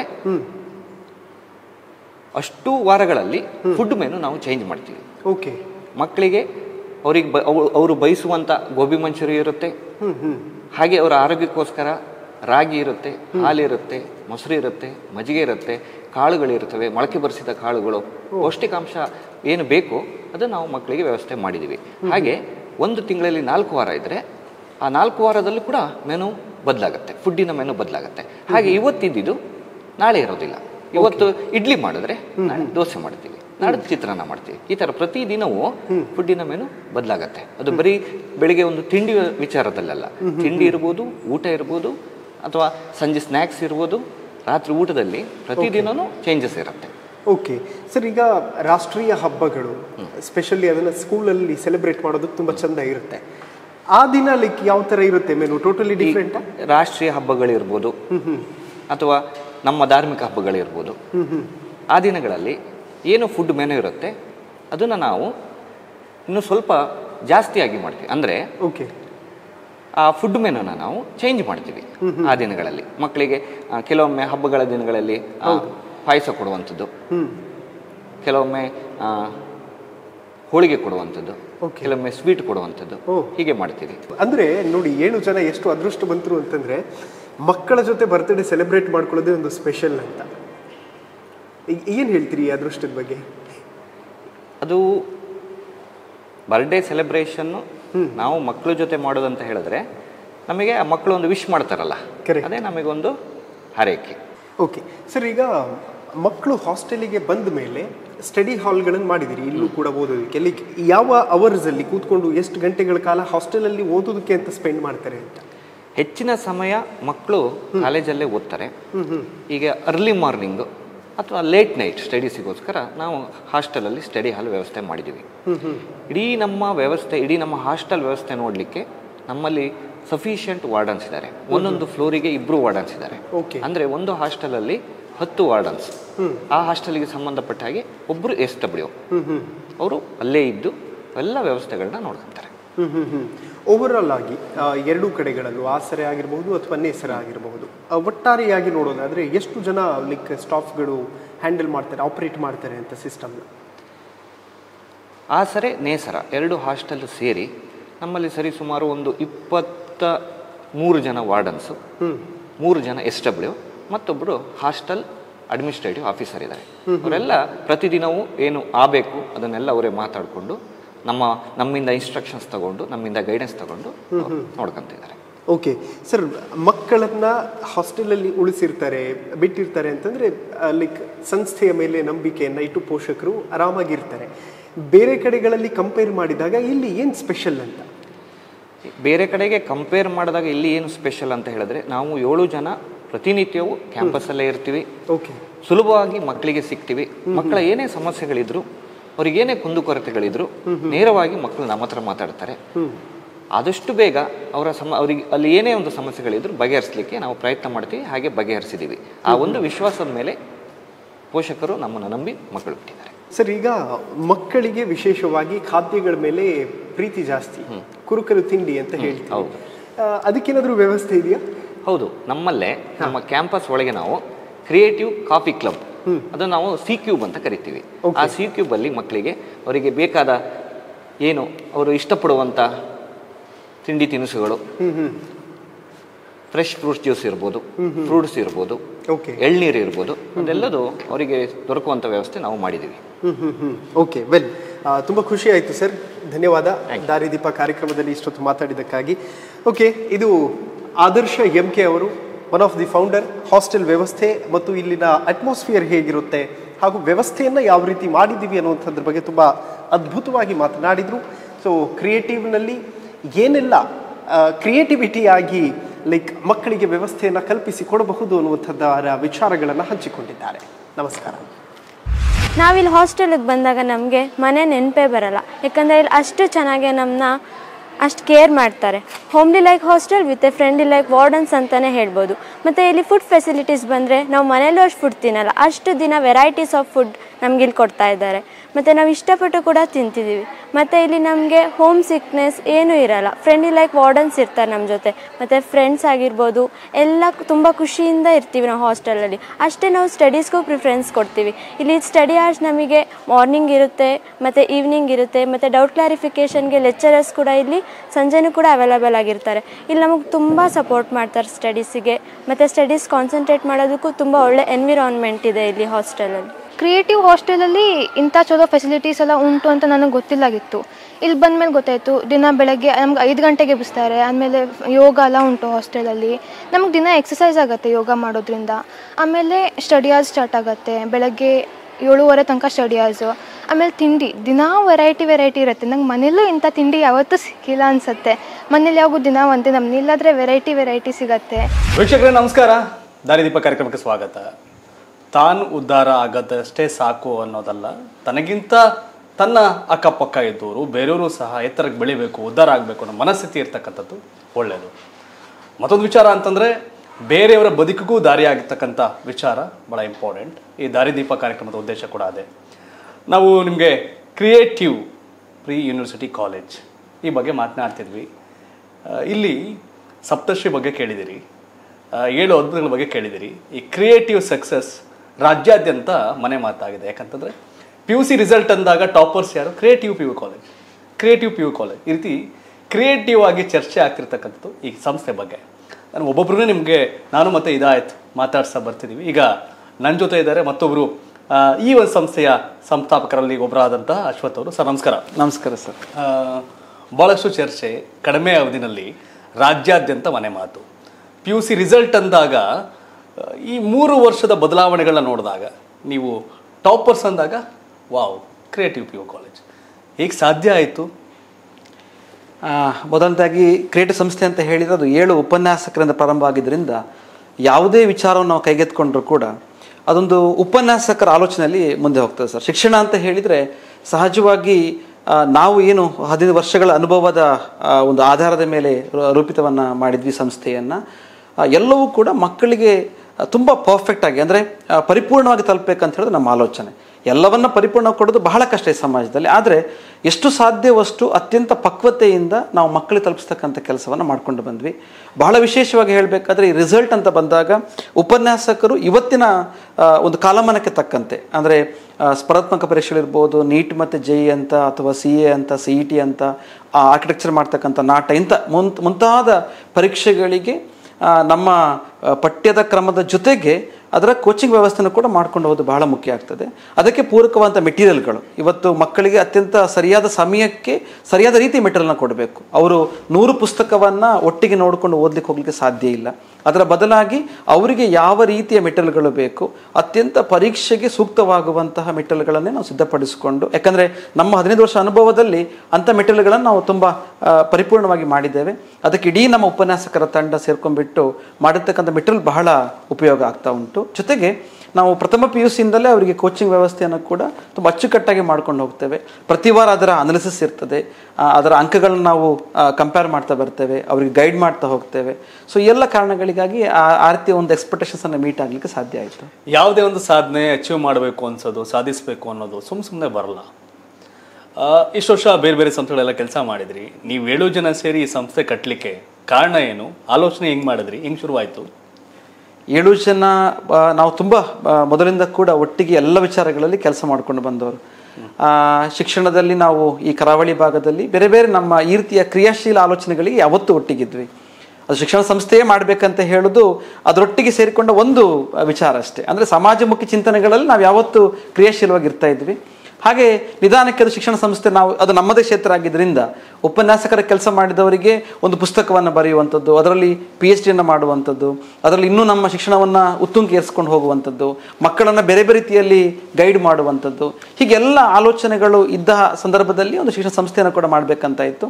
ಅದರ ಎಲ್ಲ ಆಯಾಮಗಳ ಬಗ್ಗೆ ನಮಗೆ ಅರಿವಿದ್ದರಿಂದ, ಅಂದರೆ ಯಾವ ರೀತಿ ಮಕ್ಕಳೊಟ್ಟಿಗೆ ನಾವು ಬೆರೀಬಹುದು, ಏನನ್ನು ಕೊಟ್ಟರೆ ಅದು ಹೆಚ್ಚು ಒಂದು ಒಳ್ಳೆಯ ಯಶಸ್ಸಿಗೆ ಕಾರಣ ಆಗ್ತದೆ, ಅವೆಲ್ಲವನ್ನು ಪರಿಗಣನೆ ತೆಗೆದುಕೊಂಡು ಬಿಟ್ಟು 7 ಜನ ಸೇರಿಕೊಂಡು ನಾವು ಶಿಕ್ಷಣ ಸಂಸ್ಥೆಯನ್ನು ಮಾಡಿದ್ವಿ. ಯಾವುದೇ ಉದ್ಯಮೇ ನಾವು ಸೇರಿಸ್ಕೊಳ್ಳಿಲ್ಲ. ಯಾಕಂತ ಹೇಳಿದರೆ ಸಮಾನ ಮನಸ್ಕರಾದರೆ ಮಾತ್ರ ಒಟ್ಟಿಗೆ ಹೋಗಲಿಕ್ಕೆ ಸಾಧ್ಯ ಅಂತ ಹೇಳಿ 7 ಜನ ಸೇರುವಾಗ ಒಂದು ಒಳ್ಳೆ ಶಿಕ್ಷಣ ಸಂಸ್ಥೆಯನ್ನು ಕಟ್ಟುವಂಥ ಆಲೋಚನೆ, ಅದರಲ್ಲಿ ನಾವು ಯಾವ ರೀತಿಯಲ್ಲಿ ಮಕ್ಕಳಿಗೆ ವ್ಯವಸ್ಥೆಯನ್ನು ಕೊಡಬೇಕು, ಪಾಲಕರಿಗೆ ಹೇಗೆ ನಾವು ಸ್ಪಂದನೆಯನ್ನು ಕೊಡಬೇಕು, ಈ ಕಾಲಘಟ್ಟದ ಚಾಲೆಂಜ್ಗಳೆಂತಲ್ಲ, ಯಾವ ರೀತಿ ಹೊಸ್ತನವನ್ನು ತರಬೇಕು, ಇವೆಲ್ಲದರ ಬಗ್ಗೆ ಆಲೋಚನೆ ಮಾಡಿಕೊಂಡು ಒಂದು ಮಾದರಿ ಶಿಕ್ಷಣ ಸಂಸ್ಥೆ ಕಟ್ಟಬೇಕಂತ ಹೇಳಿ ನಾವೆಲ್ಲ 7 ಜನ ಸೇರ್ಕೊಂಡಿರುವಂಥದ್ದು. ಭಾಳ ಇಂಪಾರ್ಟೆಂಟ್ ವೀಕ್ಷಕರೇ, ಎಲ್ಲರೂ ಕೂಡ ಆಸೆ ಇರುತ್ತೆ, ಆಕಾಂಕ್ಷೆ ಇರುತ್ತೆ, ಮಹತ್ವಾಕಾಂಕ್ಷೆಗಳಾಗಿರ್ತಾರೆ. ಬಟ್ ನನ್ನ ನಾಲೆಡ್ಜ್ ಬಗ್ಗೆ, ನನ್ನ ಕೆಪಾಸಿಟಿ ಬಗ್ಗೆ ಧೈರ್ಯ ಇದ್ದರೆ ಸಕ್ಸಸ್ ಆಗ್ತಾರೆ, ಒಗ್ಗಟ್ಟಿದ್ರೆ ಅಲ್ಲಿ ಸಕ್ಸಸ್ ಇದೆ ಅನ್ನೋದಕ್ಕೆ ಬೆಸ್ಟ್ ಎಕ್ಸಾಂಪಲ್ ಕರ್ನಾಟಕದಲ್ಲಿ ಇವರೇ. ಏನು ಕ್ರಿಯೇಟಿವ್ ಈ ಸಂಸ್ಥೆ, ಈ ಹೆಸರೇ ಗುಟ್ಕೋತು ಅಂತ ಭಾಳ ಕುತೂಹಲ. ಹೆಂಗೆ ಬಂತಿದೆ ಹೆಸರು? ನಮ್ಮ ಮುಂದೆ ಹಲವಾರು ಹೆಸರುಗಳ ಆಯ್ಕೆ ಇತ್ತು. ಸ್ವಲ್ಪ 7 ಜನ ಕೂಡ ಯಾವ್ದು ವಿಚಾರ ತೆಗೆದುಕೊಂಡ್ರು ಕ್ರಿಯೇಟಿವ್ ಆಗಿ ಆಲೋಚಿಸುವವರು. ಈಗ ಸುಮ್ಮನೆ ಒಂದು ಏನಾದ್ರೆ ಬಿಲ್ಡಿಂಗ್ ಮಾಡುವ ಅಂತ ಹೇಳಿದ್ರು ಕೂಡ ಹೀಗೆ ತರುವನ್ನ, ಹಾಗೆ ತರುವನ್ನ, ಫ್ರಂಟಿಗೆ ಒಂದು ರಾಕೆಟ್ ತರುವನ್ನ, ಅಥವಾ ಮೇಲೆ ಒಂದೇನಾದ್ರೆ ಸೈಂಟಿಫಿಕ್ ಆದ ಮಾಡೆಲ್ ತರುವನ್ನ, ಪ್ರತಿ ವಿಚಾರ ಬಂದ್ರು. ಒಂದೇನಾದ್ರೂ ಒಂದು ಲೋಗೋ ಮಾಡಿದ್ರು ಕೂಡ ಅದರಲ್ಲಿ ಒಂದಷ್ಟು ಕ್ರಿಯಾಶೀಲ ಕಲ್ಪನೆಗಳು. ಹಾಗಾಗಿ ಯಾವ ವಿಚಾರ ಕೈಗೆತ್ಕೊಂಡ್ರು ಅದು ಕ್ರಿಯಾಶೀಲ ಕಲ್ಪನೆ ಆಗಿದ್ರಿಂದ, ಕ್ರಿಯೇಟಿವ್ ಕಲ್ಪನೆ ಆಗಿದ್ರಿಂದ ಅದನ್ನ ಕ್ರಿಯೇಟಿವ್ ಅಂತ ನಾವು ಹೆಸರು ಮಾಡಿ, ನಮ್ಮ ಮುಂದೆ ತುಂಬಾ ಆಯ್ಕೆಗಳಿತ್ತು. ಅದ್ರಲ್ಲಿ ಕ್ರಿಯೇಟಿವ್ ಅನ್ನ 7 ಜನರ ಒಮ್ಮತದ ಮುಖಾಂತರ ನಾವು ಅದನ್ನೇ ಆಯ್ಕೆ ಮಾಡ್ಕೊಂಡ್ವಿ. ನೀವು ಈ ಹಿಂದೆ ಇದ್ದಾಗ ಏನು ನಂಬಿಕೆ ಇತ್ತು ಅದನ್ನ ನಿಮ್ಮದೇ ಒಂದು ಬ್ರ್ಯಾಂಡಲ್ಲಿ ಉಳಿಸ್ಕೊಳ್ಳೋದು ಟಾಸ್ಕ್ ಇತ್ತು. ಆ ಟಾಸ್ಕ್ ಅನ್ನ ಗೆದ್ರಿ. ಬಟ್ ಈ ಟಾಸ್ಕ್ ಕೇವಲ ಮಾರ್ಕ್ಸ್ ಅಲ್ಲ, ಖಂಡಿತ ರಿಸಲ್ಟ್ ಅಲ್ಲ. ಇದರಿಂದ ಬಹಳ ಕಸರತ್ತು ಇರುತ್ತೆ, ಹಿಂದೆ ಬಹಳಷ್ಟು ಜವಾಬ್ದಾರಿ ನಿರ್ವಹಣೆ ಮಾಡಿರ್ತೀರಿ. ಹೇಗದು ಕನೆಕ್ಟು ಓನ್ಲಿ ಬೆಳಗ್ಗಿದ್ರೆ ಪಾಠ ಪ್ರವಚನ ಅಷ್ಟೇ ಅಲ್ಲ, ಅದನ್ನ ಮೀರಿ ಒಂದಷ್ಟು ಇನ್ವಾಲ್ವ್ಮೆಂಟ್ ಇತ್ತು. ಈ ಸಾಹಿತ್ಯ, ಸಾಂಗತ್ಯ, ಅವ್ರನ್ನ ಮೋಟಿವೇಟ್ ಮಾಡೋದು, ಇವೆಲ್ಲವೂ ಕೂಡ ಭಾಗ ಆಗಿತ್ತು. ಅದನ್ನ ಯಾವ ರೀತಿ ಇದು ಮಾಡಿದ್ರಿ? ಸಹಜವಾಗಿ PUCಗೆ ಬಂದಂಥ ವಿದ್ಯಾರ್ಥಿಗಳು ತುಂಬ ಒತ್ತಡದಲ್ಲಿರ್ತಾರೆ. ಯಾಕಂದರೆ ಒಂದು ಕಡೆ ಅಪ್ಪ ಅಮ್ಮನ ನಿರೀಕ್ಷೆ, ಒಂದು ಕಡೆ ಅವರ ಕನಸುಗಳು, ಡಾಕ್ಟರ್ ಆಗಬೇಕು, ಇಂಜಿನಿಯರ್ ಆಗಬೇಕು, IITಗೆ ಹೋಗಬೇಕು, CA ಮಾಡ್ಕೊಳ್ಬೇಕು ಅಂತ. ಇನ್ನೊಂದು ಕಡೆ ಇಲ್ಲಿರ್ತಕ್ಕಂಥ ಸಿಲೆಬಸ್ಸಿನ ತುಂಬ ಅಗಾಧವಾದಂತಹ ವ್ಯತ್ಯಾಸಗಳು, ಪರೀಕ್ಷೆಯಲ್ಲಿ ಫೇಸ್ ಮಾಡುವಂಥ ಸಮಸ್ಯೆಗಳು. ಇದು ಹಾಗಾಗಿ ನಾವು ಕೇವಲ ನೀವು ಹೇಳಿದ ಹಾಗೆ ಅವರನ್ನ ಕ್ಲಾಸ್ ರೂಮು, ಎಕ್ಸಾಮಿನೇಷನ್ ಇಷ್ಟೊಟ್ಟಿಗೆ ಕೊಂಡು ಹೋಗ್ಬಿಟ್ರೆ ಅದನ್ನು ರೀಚ್ ಮಾಡೋದು ಬಹಳ ಕಷ್ಟ. ಹಾಗಾಗಿ ನಾವು ಅವರಿಗೆ ತುಂಬ ಮನಸ್ಸನ್ನು ಮುಟ್ಟುವ ಹಾಗೆ ಒಂದು ಕವಿಯನ್ನು ಕರೆಸಿ, ಒಳ್ಳೆಯ ಮಾತುಗಾರನ ಕರೆಸಿ, ಸಾಹಿತ್ಯ ಸಾಂಗತ್ಯದ ಒಂದು ಕಾರ್ಯಕ್ರಮ, ಸಾಹಿತ್ಯೊಟ್ಟಿಗೆ ನಾವು ಸಹವಾಸ ಮಾಡಬೇಕಾಗ್ತದೆ. ಮತ್ತು ಇನ್ನೊಂದು ಅದರ ಜೊತೆಗೆ ಕಲೆಯನ್ನು ಅವರ ಮನಸ್ಸಲ್ಲಿ ಮೂಡ್ತಕ್ಕಂತಹ ಕೆಲವು ಕಾರ್ಯಕ್ರಮಗಳು. ಆಮೇಲೆ ಯಾವ ಅವಕಾಶ ಸಿಕ್ಕಿದ್ರು, ಒಂದು ಹಬ್ಬ ಸಿಕ್ಕಿದ್ರು ಕೂಡ ಅದು ಯಾವ ಧರ್ಮದ ಹಬ್ಬ ಬೇಕಾದ್ರೂ ಆಗಿರಲಿ, ನಾವು ಮಕ್ಕಳೊಟ್ಟಿಗೆ ಸೇರಿಕೊಂಡು ಸಂಭ್ರಮ ಮಾಡ್ತಕ್ಕಂಥದ್ದು, ಅದೇ ರೀತಿಯ ಪೂಜೆಯನ್ನು ಮಾಡುವಂಥದ್ದು, ಮೆಸ್ಸಾಲ್ನಲ್ಲಿ ಒಂದು ಒಳ್ಳೆಯ ಊಟವನ್ನು ಅವತ್ತು ಮಾಡಿಸುವಂಥದ್ದು. ವಿಶೇಷವಾಗಿ ಗಣೇಶನ ಹಬ್ಬ ಇರ್ಬೋದು, ದೀಪಾವಳಿ ಹಬ್ಬ ಇರ್ಬೋದು, ಕ್ರಿಯೇಟಿವ್ ಗಣೇಶೋತ್ಸವ, ಕ್ರಿಯೇಟಿವ್ ದೀಪಾವಳಿ, ನಮ್ಮ ರಂಜಾನ್ ಹಬ್ಬ ಇರ್ಬೋದು, ಅಥವಾ ಕ್ರಿಸ್ಮಸ್ ಹಬ್ಬ ಇರ್ಬೋದು, ಎಲ್ಲವನ್ನ ಸೇರಿಕೊಂಡು ನಾವು ಮಕ್ಕಳೊಟ್ಟಿಗೆ ಸಂಭ್ರಮಿಸ್ತಕ್ಕಂಥದ್ದು ಮಕ್ಕಳ ಮನಸ್ಸನ್ನು ಒಂದಷ್ಟು ಉಲ್ಲಾಸವಾಗಿಡ್ಲಿಕ್ಕೆ ಸಾಧ್ಯ ಆಗ್ತದೆ. ಇದರ ಜೊತೆಗೆ CF ಇನ್ಸ್ಪಿರೋ ಅನ್ನೋ ಕಾರ್ಯಕ್ರಮದ ಮುಖಾಂತರ ಮಕ್ಕಳ ಮನಸ್ಸಲ್ಲಿ ಮೋಟಿವೇಶನ್ಸ್ ಅಂತ ತರ್ತಕ್ಕಂಥ ನಿರಂತರವಾಗಿ ಒಳ್ಳೆಯ ಸಾಧಕರನ್ನ ಕರೆಸಿ ಒಂದು ಇನ್ಸ್ಪಿರೇಷನ್ ಕೊಡ್ತಕ್ಕಂಥ ಕಾರ್ಯಕ್ರಮ. ಟ್ಯಾಲೆಂಟ್ ಟಾಕ್ ಅಂತ ಹೇಳಿ ಟ್ಯಾಲೆಂಟ್ಸ್ಗಳನ್ನ ಕರೆಸುವಂಥದ್ದು. ಅಂದರೆ ಯಾರಾದರೂ ಒಬ್ಬ ಸಾಧನೆ ಮಾಡಿರ್ತಕ್ಕಂಥ NDA ಎಕ್ಸಾಮಿಗೆ ಕ್ವಾಲಿಫೈಡ್ ಆದ ಒಬ್ಬ ಇಂಡಿಯಲ್ಲಿ ಓದ್ತಾ ಇರ್ತಕ್ಕಂಥ ವಿದ್ಯಾರ್ಥಿ, ಅಥವಾ ನಾಟದಲ್ಲಿ ಆರ್ಕಿಟೆಕ್ಚರ್ ಆಗಿ ಒಂದು ಬೆಸ್ಟ್ ಕಾಲೇಜಲ್ಲಿ ಇರ್ತಕ್ಕಂಥ ವಿದ್ಯಾರ್ಥಿ, ಮೆಡಿಕಲ್ನ ನೀಟ್ ಮಾಡಿಕೊಂಡು ಪುನಃ PG ನೀಟನ್ನು ಕ್ವಾಲಿಫೈಡ್ ಮಾಡಿ ಡಾಕ್ಟರ್ ಆಗಿರ್ತಕ್ಕಂಥ ವಿದ್ಯಾರ್ಥಿ, CA ಆಗಿರ್ತಕ್ಕಂಥವ್ರು, ಅಥವಾ IIT ಓದ್ತಾ ಇರ್ತಕ್ಕಂಥವ್ರು, ಅವ್ರನ್ನ ಕಸಿ ಟ್ಯಾಲೆಂಟ್ ಟಾಕ್ಸನ್ನು ಮಾಡಿಸುವಂಥದ್ದು. ಈ ರೀತಿ ಮನಸ್ಸನ್ನು ಸ್ವಲ್ಪ ವಿಭಿನ್ನ ಕಡೆಗೆ ನಾವು ಆಗಾಗ ಕೊಂಡು ಹೋದರೆ ಅವರು ಕೂಡ ತುಂಬ ಪರಿಶುದ್ಧರಾಗಿರ್ತಾರೆ, ಪ್ರಾಂಜಲವಾಗಿ ಅವರು ಓದಲಿಕ್ಕೆ ಸಾಧ್ಯ ಆಗ್ತದೆ. ವಿಶೇಷವಾಗಿ ನಾವೊಂದು ಕಾರ್ಯಕ್ರಮ ಮಾಡ್ತಾ ಇದ್ವಿ. ಅವರಿಗೆ ಬೆಳಿಗ್ಗೆ ತುಂಬಾ ಪ್ರೆಷರ್ಲಿದ್ದಾಗ ಬೆಳಿಗ್ಗೆ ಬಂದು ಮೋಟಿವೇಶನ್ಸ್ ಕಥೆಯನ್ನು ಹೇಳುವಂಥದ್ದು, ಮುಂಜಾನೆ ಮಾತು ಅಂತ ಹೇಳಿ. ಅಂದ್ರೆ ಈ ಒಂದು ಯಾವುದೋ ಒಂದು ಚೌಕಟ್ಟಿಗೆ ಸೀಮಿತವಾಗದೆ ಮಕ್ಕಳ ಮನಸ್ಸುಗಳಲ್ಲಿ ಆಗಾಗ ಎಷ್ಟು ಸಾಧ್ಯವೋ ಅಷ್ಟು ನಾವು ಹೊಸ ವಿಚಾರಗಳನ್ನು ಹಾಕ್ತಕ್ಕಂಥ ಕೆಲಸ. ಅದು ಒಂದೇ ಕಾರ್ಯಕ್ರಮದ ಎಲ್ಲವನ್ನು ಕೊಡಲಿ ಸಾಧ್ಯ ಇಲ್ಲ. ಒಂದು ದಿವಸ ಸಾಹಿತ್ಯ ಸಾಂಗತ್ಯ, ಸೋಮವಾರ ಪರೀಕ್ಷೆ ಮುಗಿದ ತಕ್ಷಣ ಅವ್ರ ರಿಸಲ್ಟ್ ಬಂದು ಬಹಳ ಆತಂಕದಲ್ಲಿರ್ತಾರೆ, ಅವಾಗ ಒಂದು ಕಾರ್ಯಕ್ರಮ ಕೊಡೋದು, ಒಂದೊಳ್ಳೆ ಸದಭಿರುಚಿಯ ಸಿನಿಮಾವನ್ನು ತೋರಿಸುವಂಥದ್ದು. ಯಾಕಂದ್ರೆ ಸಿನಿಮಾವನ್ನು ಸಂಪೂರ್ಣ ನಾವು ಈಗಾಗಲೇ ಮೊಬೈಲನ್ನು ಬಿಟ್ಟು ಇಡೀ ಕ್ಯಾಂಪಸ್ಸಲ್ಲಿ ಮಕ್ಕಳು ಮೊಬೈಲ್ ನೋಡ್ತಕ್ಕಂಥ ವಿಚಾರ ಇಲ್ಲ. ಹಾಗಾಗಿ ಏನಾಗುತ್ತೆ, ಇಡೀ ಮೊಬೈಲನ್ನು ಹೈಸ್ಕೂಲ್ ತನಕ ಯೂಸ್ ಮಾಡಿದವರು ಏಕಾಏಕಿ ಮೊಬೈಲ್ ಬಿಡಿ ಅಂತ ಹೇಳಿದಾಗ ಬಹಳ ಕಷ್ಟದ ಕೆಲಸ. ಹಾಗಾಗಿ ಒಂದು ಒಳ್ಳೆಯ ಸಿನಿಮಾ ಕೊಡೋದು, ಅಥವಾ ಒಂದು ಟಿವಿಯನ್ನು ನಾವು ನ್ಯೂಸ್ ವಿಚಾರಗಳು ತೋರಿಸೋದು, ಒಳ್ಳೆ ರೀತಿ ಮ್ಯೂಸಿಕ್ಗಳನ್ನ ಹಾಕುವಂಥದ್ದು, ಈ ಕೆಲಸಗಳಾಗ್ತದೆ. ಇಲ್ಲೇ ನಿಮ್ಮ ಏನು ಸಂಸ್ಥೆಗಳಿದೆ, ನಿಮ್ಮ ಸಂಸ್ಥೆಗಳಲ್ಲಿ ಆಗುವಂಥ ಕಾರ್ಯಕ್ರಮ, ಇಲ್ಲಿ ಯಾರು ಟ್ಯಾಲೆಂಟ್ ಇದ್ದಾರೆ ಅವ್ರು ಸಂಬಂಧಪಟ್ಟಂಥ ಒಂದು ಪಬ್ಲಿಷ್ ಮಾಡ್ತಾ ಇದ್ರಿ ಕಂಟೆಂಟ್ನ, ಪತ್ರಿಕೆಗಳು ಕೂಡ ನೀವು ರನ್ ಮಾಡ್ತಿದ್ದೀರಿ. ಸೊ ಆ ವಿಷಯ ಯಾಕೆ ನಿಮ್ಗೆ ಕಾನ್ಸೆಪ್ಟ್ ಬಂತು, ಐಡಿಯಾ ಬಂತು? ಯಾಕಂದ್ರೆ ಇಲ್ಲೇ ಭಾಳಷ್ಟು ಕೆಲಸ ಕಾರ್ಯಗಳು ನಿಮ್ಗಿತ್ತು. ಕರೆಕ್ಟ್. ಅದೇ ಯಾಕೆ ಬಂತು ನಿಮ್ಗೆ ಅಂತ? ಅದೇ ಸಹಜವಾಗಿ ಏನಾಗುತ್ತೆ, ಇತ್ತೀಚಿನ ಕಾಲಘಟ್ಟದಲ್ಲಿ ಮಕ್ಕಳು ಪುಸ್ತಕವನ್ನು ಓದೋದಾಗ್ಲಿ ಅಥವಾ ಬರಹಗಳನ್ನ ಬರೆಯುವಂಥದ್ದಾಗ್ಲಿ ಬಹಳ ಹಿಂದೆ ಇದೆ ಅಂತ ನಮ್ದೊಂದು ಕಲ್ಪನೆ ಇದೆ. ಯಾಕಂದ್ರೆ ನಾವುಗಳೆಲ್ಲ ಚಿಕ್ಕಲಿರುವಾಗ ಸಾಹಿತ್ಯವನ್ನ ಬಹಳ ಇಷ್ಟಪಟ್ಟು ನಮಗೆ ಮನೆಯಲ್ಲಿರ್ಬೋದು ಅಥವಾ ಗುರುಗಳಿರ್ಬೋದು ಸದಾ ಅದನ್ನ ನಮ್ಮ ಹಿಂದೆ ಪೋಷಿಸ್ತಾ ಇದ್ರು. ಇವತ್ತೆಲ್ಲೋ ಒಂದು ಕಡೆ ಅದರಿಂದಾಗಿಯೇ ಮಕ್ಕಳು ಅನವಶ್ಯಕವಾದ ಒತ್ತಡಕ್ಕೆ ಹೋಗ್ತಾ ಇದ್ದಾರೇನೋ ಅಂತ ನಮ್ಗೊಂದು ಭಾವನೆ ಇದೆ. ಕವಿ ನಿಸಾರ್ ಅಹಮದ್ ಒಂದು ಕಡೆ ಹೇಳ್ತಾರೆ, ಕವಿ ಬರೆಯದಿದ್ದರೆ ಏನಾದೀತು, ಏನಾಗುದಿಲ್ಲ, ಜಗತ್ತಲ್ಲಿ ಎಲ್ಲವೂ ಎಂದಿನಂತೆ ಸಾಕ್ತದೆ. ಆದರೆ ಕವಿ ಬರೆದಿದ್ದರೆ ಲೋಕ ಉಡುಗಿ ಹೋಗುವುದಿಲ್ಲ, ಬಳಲಿ ಬರಡಾಗುವುದೂ ಇಲ್ಲ. ಆದರೆ ಬದುಕು ಹೇಗಿರುತ್ತೆ ಅಂತ ಹೇಳಿದರೆ ಕೊಂಚ ಬಡವಾಗಿ ಮತ್ತೆ ಬರಡಾಗಿ ಅಂತೇಳಿ. ಅಂದರೆ ಬದುಕು, ಬಡತನದ ಬದುಕು ಅಂದರೆ ಕೇವಲ ಆರ್ಥಿಕತೆಯ ಶ್ರೀಮಂತಿಕೆ ಬದುಕು ಮಾತ್ರ ಅಲ್ಲ, ಯಾವುದೇ ವಿಚಾರವಂತಿಕೆ ಇಲ್ಲದೆ, ಆಲೋಚನೆ ಮಾಡ್ತಕ್ಕಂಥ ಪ್ರಬುದ್ಧವಾದ ಚಿಂತನೆಗಳಿಲ್ಲದೆ ಸಾಗಿದ್ರೆ ಬದುಕು ಬಹಳ ಸಪ್ಪೆಗೆ ಹೋಗುತ್ತೆ. ಅವನು ಎಷ್ಟೇ ಫೇಮಸ್ ಡಾಕ್ಟರ್ ಆಗಿರಲಿ, ಎಷ್ಟೇ ಫೇಮಸ್ ಇಂಜಿನಿಯರ್ ಆಗಿರಲಿ, ಏನು ಬೇಕಾದ್ರೂ ಆಗಿರಲಿ, ಆದರೆ ಮಾನವ ಧರ್ಮದ ಆಲೋಚನೆ ಇಲ್ಲದೆ ಹೋದರೆ, ವಿಚಾರವಂತಿಕೆ ಇಲ್ಲದೆ ಹೋದರೆ ಅದು ಬಹಳ ಬರಡಾದ ಬದುಕಾಗ್ತದೆ, ಮತ್ತು ಬಡವಾದ ಬದುಕಾಗುತ್ತೆ. ಅದು ಆಗಬಾರ್ದು ಅಂತ ಹೇಳಿದ್ರೆ ನಮ್ಮ ಆಲೋಚನೆ. ಆ ದೃಷ್ಟಿಯಿಂದ ಮಕ್ಕಳೇ ಬರಿತಕ್ಕಂತಹ, ನಮ್ಮ ಉಪನ್ಯಾಸಕರು ತಿಳಿಸ್ತಕ್ಕಂಥ ಒಂದು ಕ್ರಿಯೇಟಿವ್ ನಿನಾದ ಪತ್ರಿಕೆ ಅಂತ ತಂದಿವಿ ನಾವು. ನಿನಾದ ಅಂತ ಹೇಳಿದರೆ ಮಕ್ಕಳ ಮನಸ್ಸುಗಳಲ್ಲಿ ಅಂಥ ಹೊಸ ಆಲೋಚನೆಗಳನ್ನು ಅದು ರಿಂಗಣಿಸಬೇಕು, ಅದು ಅಂತಹ ಶಬ್ದವನ್ನು ಅದು ಕಲರವ ಮಾಡಬೇಕಂತ ಹೇಳಿದ್ರೆ ನಮ್ಮ ಆಲೋಚನೆ. ಆ ದೃಷ್ಟಿಯಿಂದ ನಿನಾದ ಪತ್ರಿಕೆ ಬಂತು. ನಿನಾದ ಪತ್ರಿಕೆಯಲ್ಲಿ ಮಕ್ಕಳು ತುಂಬ ಚೆನ್ನಾಗಿ ಬರಲಿಕ್ಕೆ ಪ್ರಾರಂಭ ಮಾಡಿದರು. ಅದಕ್ಕೆ ನಾವು ನಮ್ಮದು ಆಲೋಚನೆಗಳನ್ನು ಸೇರಿಸಿಕೊಂಡು ಸಮಾಜಕ್ಕೊಂದು ಶಿಕ್ಷಣದ ವಾಣಿಯನ್ನು ಕೊಡಬೇಕು, ಶಿಕ್ಷಣದ ವಿಚಾರಗಳನ್ನು ತಲುಪಿಸ್ಬೇಕಂತ ಹೇಳಿ ಆ ಪತ್ರಿಕೆಯನ್ನು ಮಾಡಿದ್ವಿ. ಅದು ಕೂಡ ಸಾಹಿತ್ಯ ಸಂಗತಕ್ಕೆ ಒಂದು ಕನೆಕ್ಟ್ ಆಗಿರ್ತಕ್ಕಂಥ ವಿಚಾರವೂ ಕೂಡ. ಮುಂದುವರೆದ ಭಾಗವಾಗಿ ಇವತ್ತು ಅದರಲ್ಲಿ ಲಹರಿ ಅಂತ ಪತ್ರಿಕೆಯನ್ನು ಕೂಡ ಬಿಡ್ತಾ ಇದ್ದೇವೆ. ಇಡೀ ವರ್ಷದ ಒಟ್ಟು ವಿಚಾರಗಳನ್ನ ಸೇರಿಸಿಕೊಂಡು ಸಪ್ತಸ್ವರ ಅಂತ ಹೇಳುವ ನಾವು ಮ್ಯಾಗಝಿನ್ ಅನ್ನು ಕೂಡ ಬಿಡ್ತಾ ಇದ್ದೇವೆ. ಇವೆಲ್ಲವೂ ಕೂಡ ಮಕ್ಕಳ ಮನಸ್ಸನ್ನ ಒಂದು ಸಾಹಿತ್ಯಡೆಗೆ ತೆಗೆದುಕೊಂಡು ಬರ್ತಕ್ಕಂಥ ರೀತಿ. ಇದರಲ್ಲಿ ಮಕ್ಕಳು ತುಂಬ ಸಮಯ ಕೊಡ್ಬೇಕಂತಿಲ್ಲ.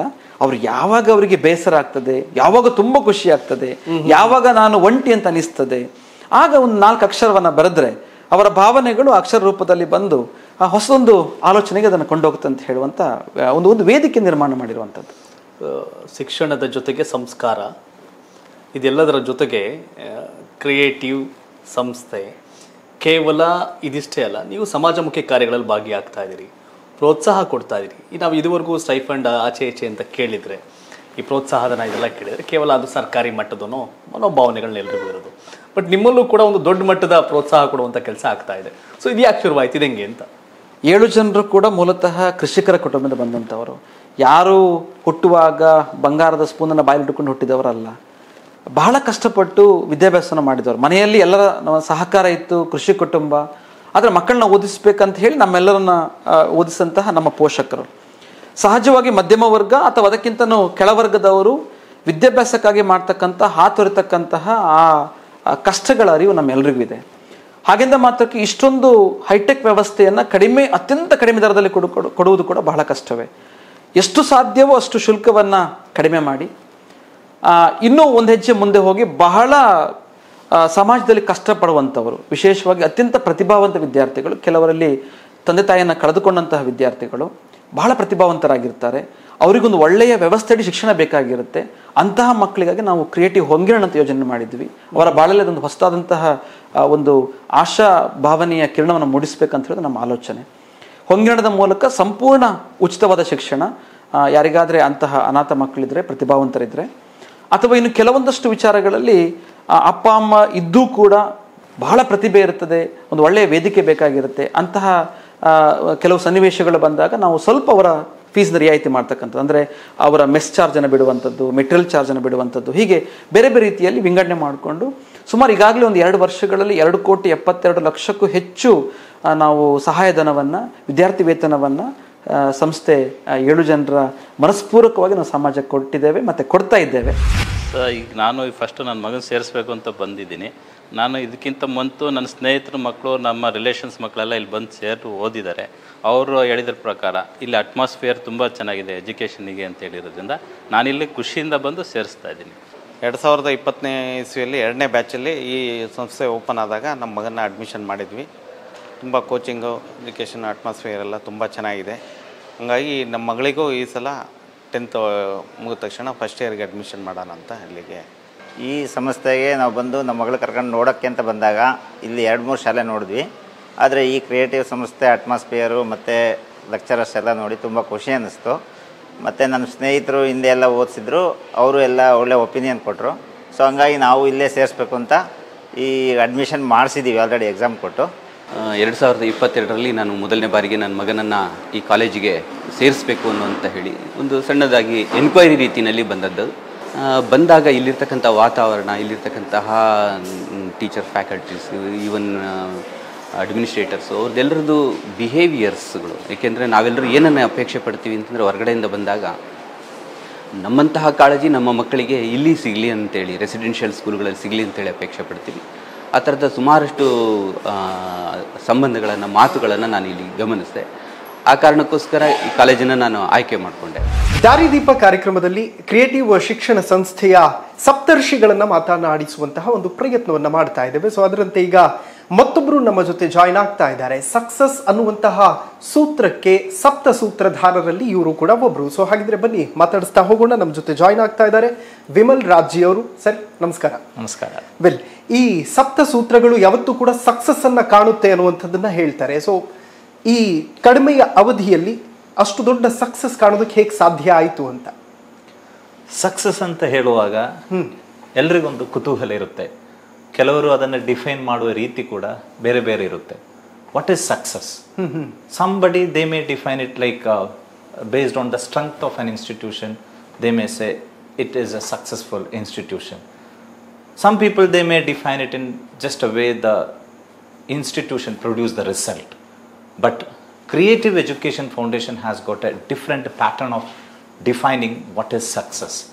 ಯಾಕಂದರೆ ಒಬ್ಬ ಪೇರೆಂಟ್ ಮಕ್ಕಳನ್ನು ಅಡ್ಮಿಷನಿಗೆ ಕರ್ಕೊಂಡು ಬರುವಾಗ ಅವರು ಎಲ್ಲರೂ ಕೂಡ 100% ರಿಸಲ್ಟ್ ಇಲ್ಲ ಟಾಪ್ ರ್ಯಾಂಕನ್ನು ಎಕ್ಸ್ಪೆಕ್ಟ್ ಮಾಡುವರಲ್ಲ.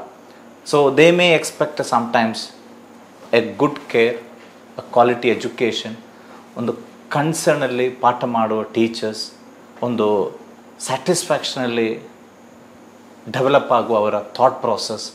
ಸೊ ಇದೆಲ್ಲ ವಿಚಾರಗಳನ್ನು ಕೂಡ ನಾವು ಅರ್ಥ ಮಾಡಬೇಕಾಗುತ್ತೆ. So there what creative education foundation believes, when A student leave this institution, they should be happy about the way they have spend the time in our institution with the joy of learning.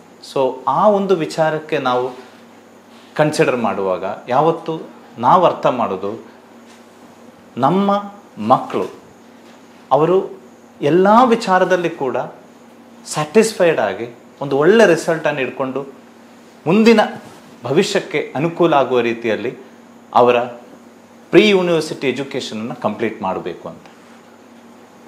Creative pre university ಕಾಲೇಜಲ್ಲಿ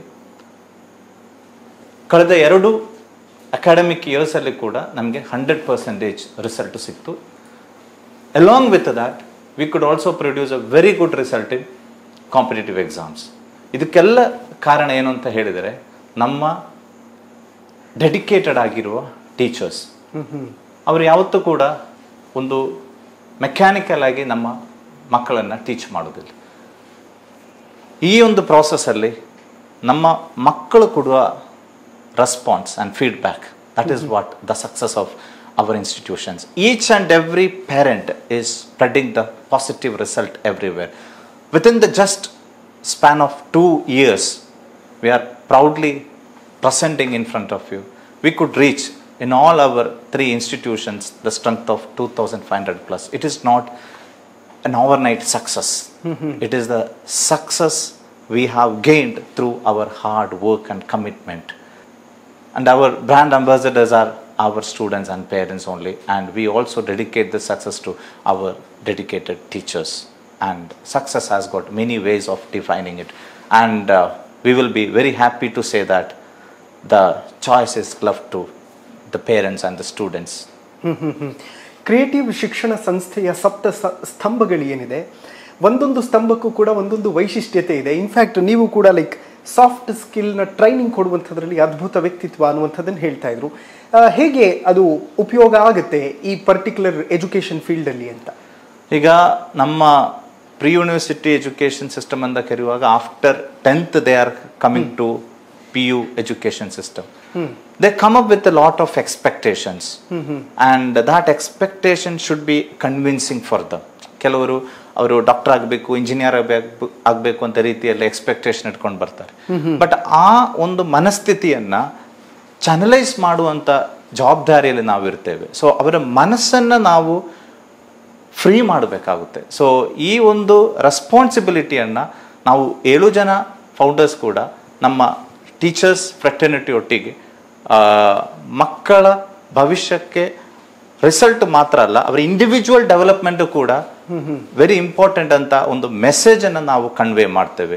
ಯಾವುದೇ ಕಾರಣಕ್ಕೆ education should not be just like the result which is given in the examination. ಆ ಒಂದು ಕಾನ್ಸೆಪ್ಟಿಗೆ ಅವರು restrict ಆಗಬಾರ್ದು.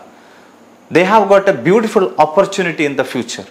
ಆ future ಅಲ್ಲಿರುವ ಆಪರ್ಚುನಿಟಿಗೆ ಅವರನ್ನ ಪ್ರಿಪೇರ್ ಮಾಡೋದು ನಮ್ಮ ಒಂದು ಕರ್ತವ್ಯ ಕೂಡ ಆಗಿರುತ್ತೆ. ಸೊ ಅವರ ಇಮೋಷನಲ್ ಸ್ಟೆಬಿಲಿಟಿಯನ್ನ ಅಕಾಡೆಮಿಕ್ ಅಚೀವ್ಮೆಂಟ್ಸ್ ಒಟ್ಟಿಗೆ ಕನೆಕ್ಟ್ ಮಾಡಿಕೊಂಡು ನಾವು ಆ ಒಂದು ಸಿಸ್ಟಮ್ ಅನ್ನು ನಾವು ಎಸ್ಟಾಬ್ಲಿಷ್ ಮಾಡಿರೋದು. ಸೊ ಅಲ್ಲಿ ಎಲ್ಲ ರೀತಿಯ ಲೈಫ್ ಸ್ಕಿಲ್ ಕೂಡ ವೆರಿ ಇಂಪಾರ್ಟೆಂಟ್ ಆಗುತ್ತೆ. They should not be stressed when they see A result after they right an examination. ಆ ಒಂದು ಎಕ್ಸಾಮಿನೇಷನ್ ಬೇಸ್ಡ್ ಸಿಸ್ಟಮ್ ಇಂದ ಮಕ್ಕಳನ್ನ ನಾವು ಹೊರಗಡೆ ತರಬೇಕಾದದ್ದು ನಮ್ಮ ಕರ್ತವ್ಯ.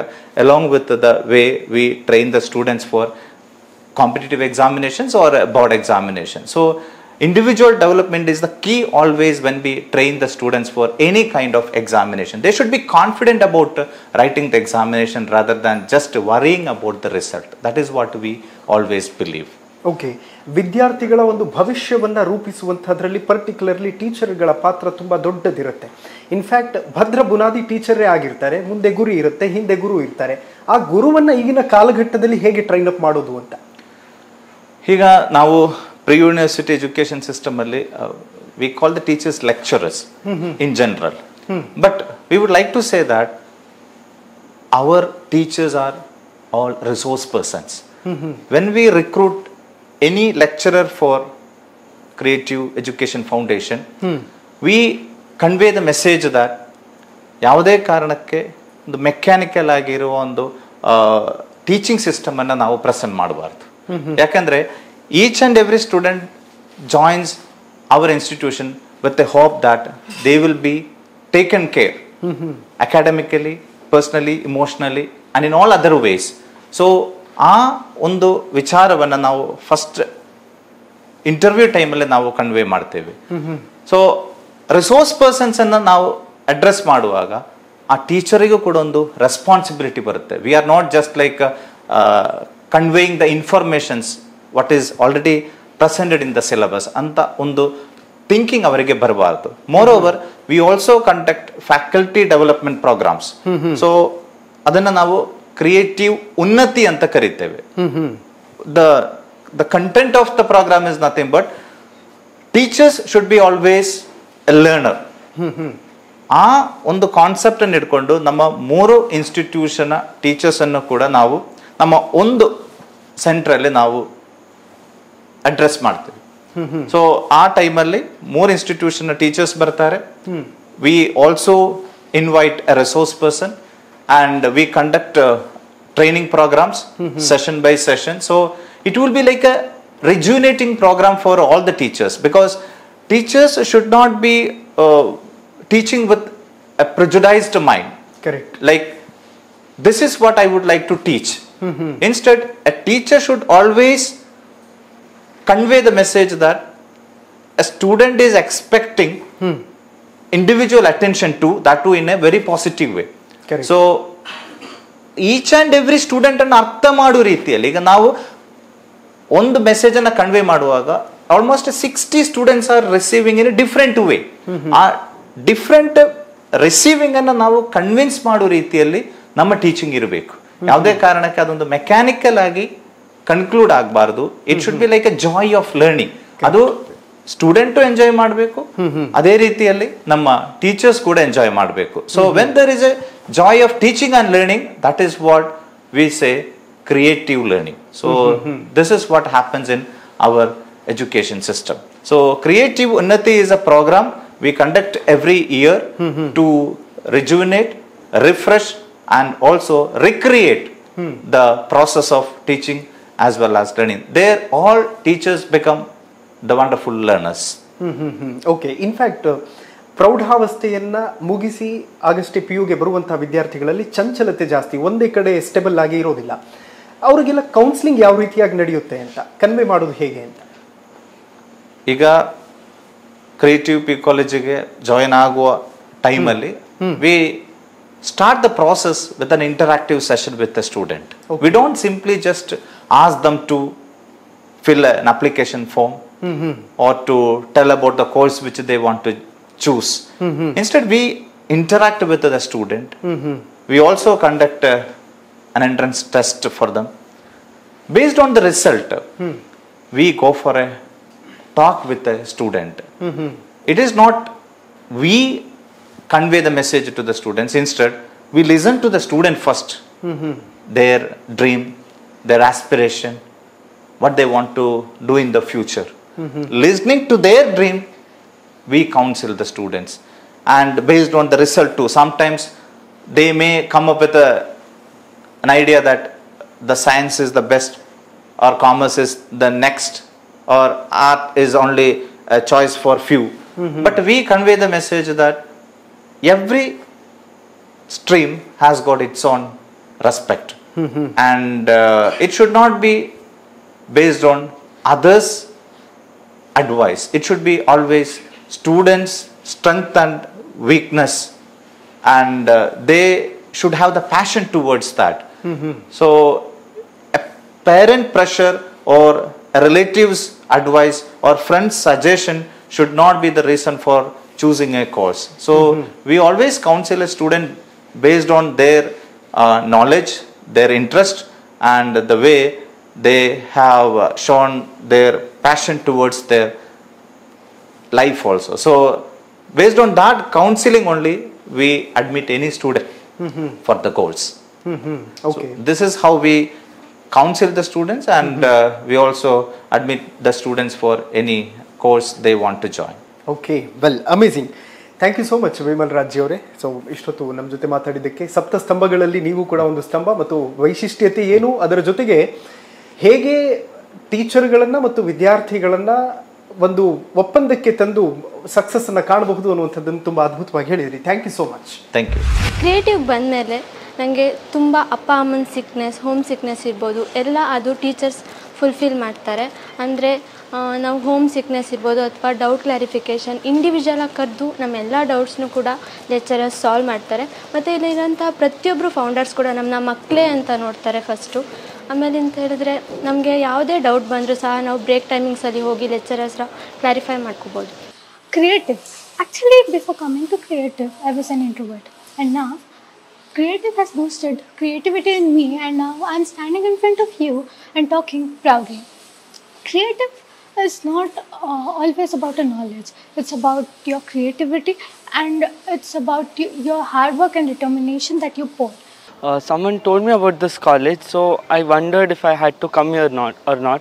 I came, I saw the college for the first time, and I knew I had to come here. The environment was very good. It looked very lively around forests and everything. It looked like a very lively nature for me. So I decided I'm going to come here, and here I am. When I joined here, I felt very familiar because it felt close to my school. Because even my school had something like similar kind of environment. And the teachers are very good here. They are well qualified. They are trained for NEET, JEE and all the other competitive exams. And when you are just sit in the class once and you are going to experience it, because it is not going to experience like a class, regular class, but it is going to be like a friendly environment, and you can learn everything, but not just read everything. You will learn everything and you will remember everything. ದಾರಿದೀಪ ಕಾರ್ಯಕ್ರಮದಲ್ಲಿ ಅನೇಕ ಶಿಕ್ಷಣ ಸಂಸ್ಥೆಗಳು ಮತ್ತು ವ್ಯಕ್ತಿತ್ವಗಳನ್ನು ಪರಿಚಯಿಸುವಂತಹ ಕಾಯಕ ನಿರಂತರವಾಗಿ ಸಾಗ್ತಾ ಇದೆ. So ಇವತ್ತು ಕ್ರಿಯೇಟಿವ್ ಶಿಕ್ಷಣ ಪ್ರತಿಷ್ಠಾನ ಕಾರ್ಕಳದಲ್ಲಿ ನಾವಿದ್ದೀವಿ. ಇದರ one of the founder Ganapati KS ಅವರು ನಮ್ಮ ಜೊತೆ ಜಾಯಿನ್ ಆಗ್ತಾ ಇದ್ದಾರೆ. ಸರ್ ನಮಸ್ಕಾರ. ನಮಸ್ಕಾರ ಸರ್. ವೆಲ್ ಸರ್, ಯಾವುದೇ ಒಂದು ಎಜುಕೇಷನ್ ಇನ್ಸ್ಟಿಟ್ಯೂಷನ್ ಒಂದು ದೊಡ್ಡ ಮಟ್ಟದಲ್ಲಿ ಸಕ್ಸಸ್ ಕಾಣುತ್ತೆ ಅಂತಂದ್ರೆ ಅದಕ್ಕೆ ಪ್ರಾಪರ್ ಆದಂತಹ ಒಂದು ಕಂಪ್ಲೀಟ್ ಅಕಾಡೆಮಿಕ್ ಪ್ಲಾನ್ಸ್ ಇರುತ್ತೆ. ಸೊ ಕ್ರಿಯೇಟಿವ್ನಲ್ಲಿ ಯಾವ ರೀತಿಯಾದಂತಹ ಕ್ರಿಯೇಟಿವ್ ಪ್ಲಾನಿಂಗ್ಸ್ ಇದೆ ಅಂತ? ಸೊ ನಮ್ಮ 3 ಸಂಸ್ಥೆಯಲ್ಲಿ ಅಂದರೆ ಕಾರ್ಕಳ, ಉಡುಪಿ ಮತ್ತು ಹಾಸನದಲ್ಲಿ ನಾವು ಪ್ರತಿ ವರ್ಷ ಅಕಾಡೆಮಿಕನ್ನು ಇಂಟಗ್ರೇಟೆಡ್ ವಿಚಾರದಲ್ಲಿ ನಾವು ಮಾಡ್ತಾ ಇದ್ದೀವಿ. ಇಂಟಗ್ರೇಟೆಡ್ ಅಂದರೆ ಒಂದು ಚಾಪ್ಟರ್, ಫಾರ್ ಎಕ್ಸಾಂಪಲ್ ಫಿಸಿಕ್ಸ್, ಒಂದು ಚಾಪ್ಟರ್ ಆದ ಕೂಡಲೇ ಅದಕ್ಕೆ ಸಂಬಂಧಪಟ್ಟಂತ ನೀಟ್ ಆಗಿರ್ಬೋದು, ಜೈ ಆಗಿರ್ಬೋದು, KCET ನಾವು ಮಾಡ್ತಾ ಇದ್ದೀವಿ. ಹಾಗೆ ಕಾಮರ್ಸ್ ವಿದ್ಯಾರ್ಥಿಗಳು ಸಹಿತ ಒಂದು ಚಾಪ್ಟರ್ ಆದ ಕೂಡಲೇ ಅವರಿಗೆ CA ಆಗಿರ್ಬೋದು, CS ಆಗಿರ್ಬೋದು, CMA ಕ್ಲಾಸಸ್ಗಳನ್ನು ನಾವು ಮಾಡ್ತೀವಿ. ಯಾವುದೇ ಈ ಒಂದು ಎಕ್ಸಾಮಿನೇಷನ್ಗಳಿಗೆ ನಾವು ಪ್ರಿಪೇರ್ ಮಾಡಬೇಕು ಅಂದರೆ ನಮ್ಮಲ್ಲಿ ಸರಿಯಾದ ರೀತಿಯಾದಂಥ ಒಂದು ಪಠ್ಯಕ್ರಮಗಳನ್ನು ಇರಬೇಕು. ಬೇಸಿಕಲಿ ನಾವು ಎಲ್ಲ 7 ಜನ ಸಹಿತ ಈ ಒಂದು ಶಿಕ್ಷಣ ವೃತ್ತಿಯಿಂದ ಬಂದ ಕಾರಣಕ್ಕೋಸ್ಕರ ನಾವೇ ಒಂದು ಸ್ಟಡಿ ಮೆಟೀರಿಯಲ್ಗಳನ್ನು ಪ್ರಿಪೇರ್ ಮಾಡಿದೆ. ಯಾಕೆಂದರೆ ಹಲವಾರು ಸಂಸ್ಥೆಗಳಲ್ಲಿ ಒಂದಿಷ್ಟು ವರ್ಷಗಳ ಕಾಲ ನಾವು ವರ್ಕ್ ಮಾಡಿ ಬಂದಿದ್ದೀವಿ. ಹಾಗೆ ನಮ್ಮ ಜೊತೆ ಇದ್ದಂಥ ಶಿಕ್ಷಕ ವರ್ಗದ ಟೀಮು ಸಹಿತ ಒಂದಿಷ್ಟು ಕಾಲಗಳ ಎಕ್ಸ್ಪೀರಿಯನ್ಸ್ ಇದ್ದ ಕಾರಣಕ್ಕೋಸ್ಕರ ನಮ್ಮದೇ ಆದಂಥ ಮೆಟೀರಿಯಲ್ಸ್ಗಳನ್ನು ಮಾಡ್ಕೊಂಡಿದ್ದೀವಿ. ನಾನು ಒಂದು ಮಾತನ್ನು ಸ್ಟಾರ್ಟ್ ಮಾಡಿದೆ, ಇಂಟಗ್ರೇಟೆಡ್ ಸಿಸ್ಟಮ್ ಅಂತ ಹೇಳ್ಕೊಂಡು. ನಮ್ಮ 3 ಸಂಸ್ಥೆಯಲ್ಲೂ ಸಹಿತ ಇಂಟಗ್ರೇಟೆಡ್ ಸಿಸ್ಟಮ್ ಆಗುತ್ತೆ. ಅಂದರೆ ವಾರ ಪೂರ್ತಿ, ಅಂದರೆ ಸೋಮವಾರದಿಂದ ಶನಿವಾರ ತನಕನೂ ಸಹಿತ ಈ ಇಂಟಗ್ರೇಟೆಡ್ ಕ್ಲಾಸಸ್ಗಳಾಗತ್ತೆ. ಮತ್ತೆ ಇದಕ್ಕೆ ಬೇಕಾದಂತ ಕೋಚಿಂಗನ್ನು ಸಹಿತ ಮಾಡ್ತೀವಿ. ಫಿಸಿಕ್ಸ್ ಅಲ್ಲಿ ಮಾಡ್ತೀವಿ, ಕೆಮಿಸ್ಟ್ರಿ, ಮ್ಯಾಥಮ್ಯಾಟಿಕ್ಸ್ ಮತ್ತೆ ಬಯಾಲಜಿ, ಹಾಗೆ ಇವನ್ ಕಾಮರ್ಸ್ ವಿದ್ಯಾರ್ಥಿಗಳು ಸಹಿತ ನಾವು ಕೋಚಿಂಗ್ ಅನ್ನ ಮಾಡ್ತೀವಿ. ಮತ್ತೆ ಯಾವುದೇ ವಿದ್ಯಾರ್ಥಿಗಳಿಗೆ ಈ ವಾರ ಪೂರ್ತಿ ಕ್ಲಾಸಸ್ಗಳನ್ನು ಮಾತ್ರ ಅಲ್ಲ, ಅವ್ರು ಹೇಗೆ ಆ ಕೋಚಿಂಗ್ ಅನ್ನ ಯೂಸ್ ಮಾಡ್ಕೊಂಡಿದ್ದಾರೆ, ಯಾವ ರೀತಿಯಾಗಿ ಪ್ರಿಪೇರ್ ಮಾಡಿದ್ದಾರೆ ಅದನ್ನ ಪರೀಕ್ಷೆ ಮಾಡಲು ನಾವು ಪ್ರತಿ ಸೋಮವಾರ ಅವರಿಗೆ ಎಕ್ಸಾಮಿನೇಷನ್ಸ್ ಮಾಡ್ತಾ ಇದ್ದೀವಿ. ಓಕೆ, ಅದ್ರ ಜೊತೆಗೆ ರೆಗ್ಯುಲರ್ ಅಕಾಡೆಮಿಕ್ ಕ್ಲಾಸಸ್ ಹೇಗೆ ನಡೆಯುತ್ತೆ ಅನ್ನುವಂಥದ್ದು, ಆ ಪ್ರಕ್ರಿಯೆ ಕೂಡ ತುಂಬಾ ಮ್ಯಾಟರ್ ಆಗುತ್ತೆ. ಹೌದು, ಯಾಕೆಂದ್ರೆ ಈಗ ಏನು ಪ್ರತಿಷ್ಠಿತ ಪರೀಕ್ಷೆಗಳಂತ ಹೇಳಿದ್ನಲ್ಲ, ಅದಕ್ಕೆ ಪ್ರಿಪೇರ್ ಆಗ್ಬೇಕು ಅಂದ್ರೆ ಅವರ ಬೇಸ್ ಸರಿಯಾಗಿರ್ಬೇಕು. ಸೊ ಅದಕ್ಕೋಸ್ಕರ ನಾವು ರೆಗ್ಯುಲರ್ ಕ್ಲಾಸಸ್ ಅಂತ ಹೇಳ್ತೀವಿ. ರೆಗ್ಯುಲರ್ ಕ್ಲಾಸಸ್ಗಳನ್ನ ನಾವೇನ್ ಮಾಡ್ತೀವಿ, ಒಂದು ವರ್ಷದ ಇಡೀ ಒಂದು ಸಿಸ್ಟಮ್ ಅನ್ನ ನಾವು ಎಷ್ಟು ದಿವಸ ಮಾಡ್ಬೋದು, ಎಷ್ಟು ಡೇ ಮಾಡ್ಬೋದು, ಪರ್ ಡೇ ಎಷ್ಟು ಕ್ಲಾಸಸ್ ಮಾಡ್ಬೋದು, ಅದನ್ನ ವೆಲ್ ಪ್ಲಾನ್ಡ್ ಆಗಿ ನಾವು ಮಾಡ್ಕೊಂಡಿರ್ತೀವಿ. ಯಾವುದೇ ಒಂದು ರಿಸಲ್ಟ್ ಬರಬೇಕು ಅಂದ್ರೆ ಸರಿಯಾದ ರೀತಿಯಲ್ಲಿ ನಿಮ್ಮಲ್ಲಿ ಒಂದು ಪ್ಲಾನಿಂಗ್ ಇರಬೇಕು.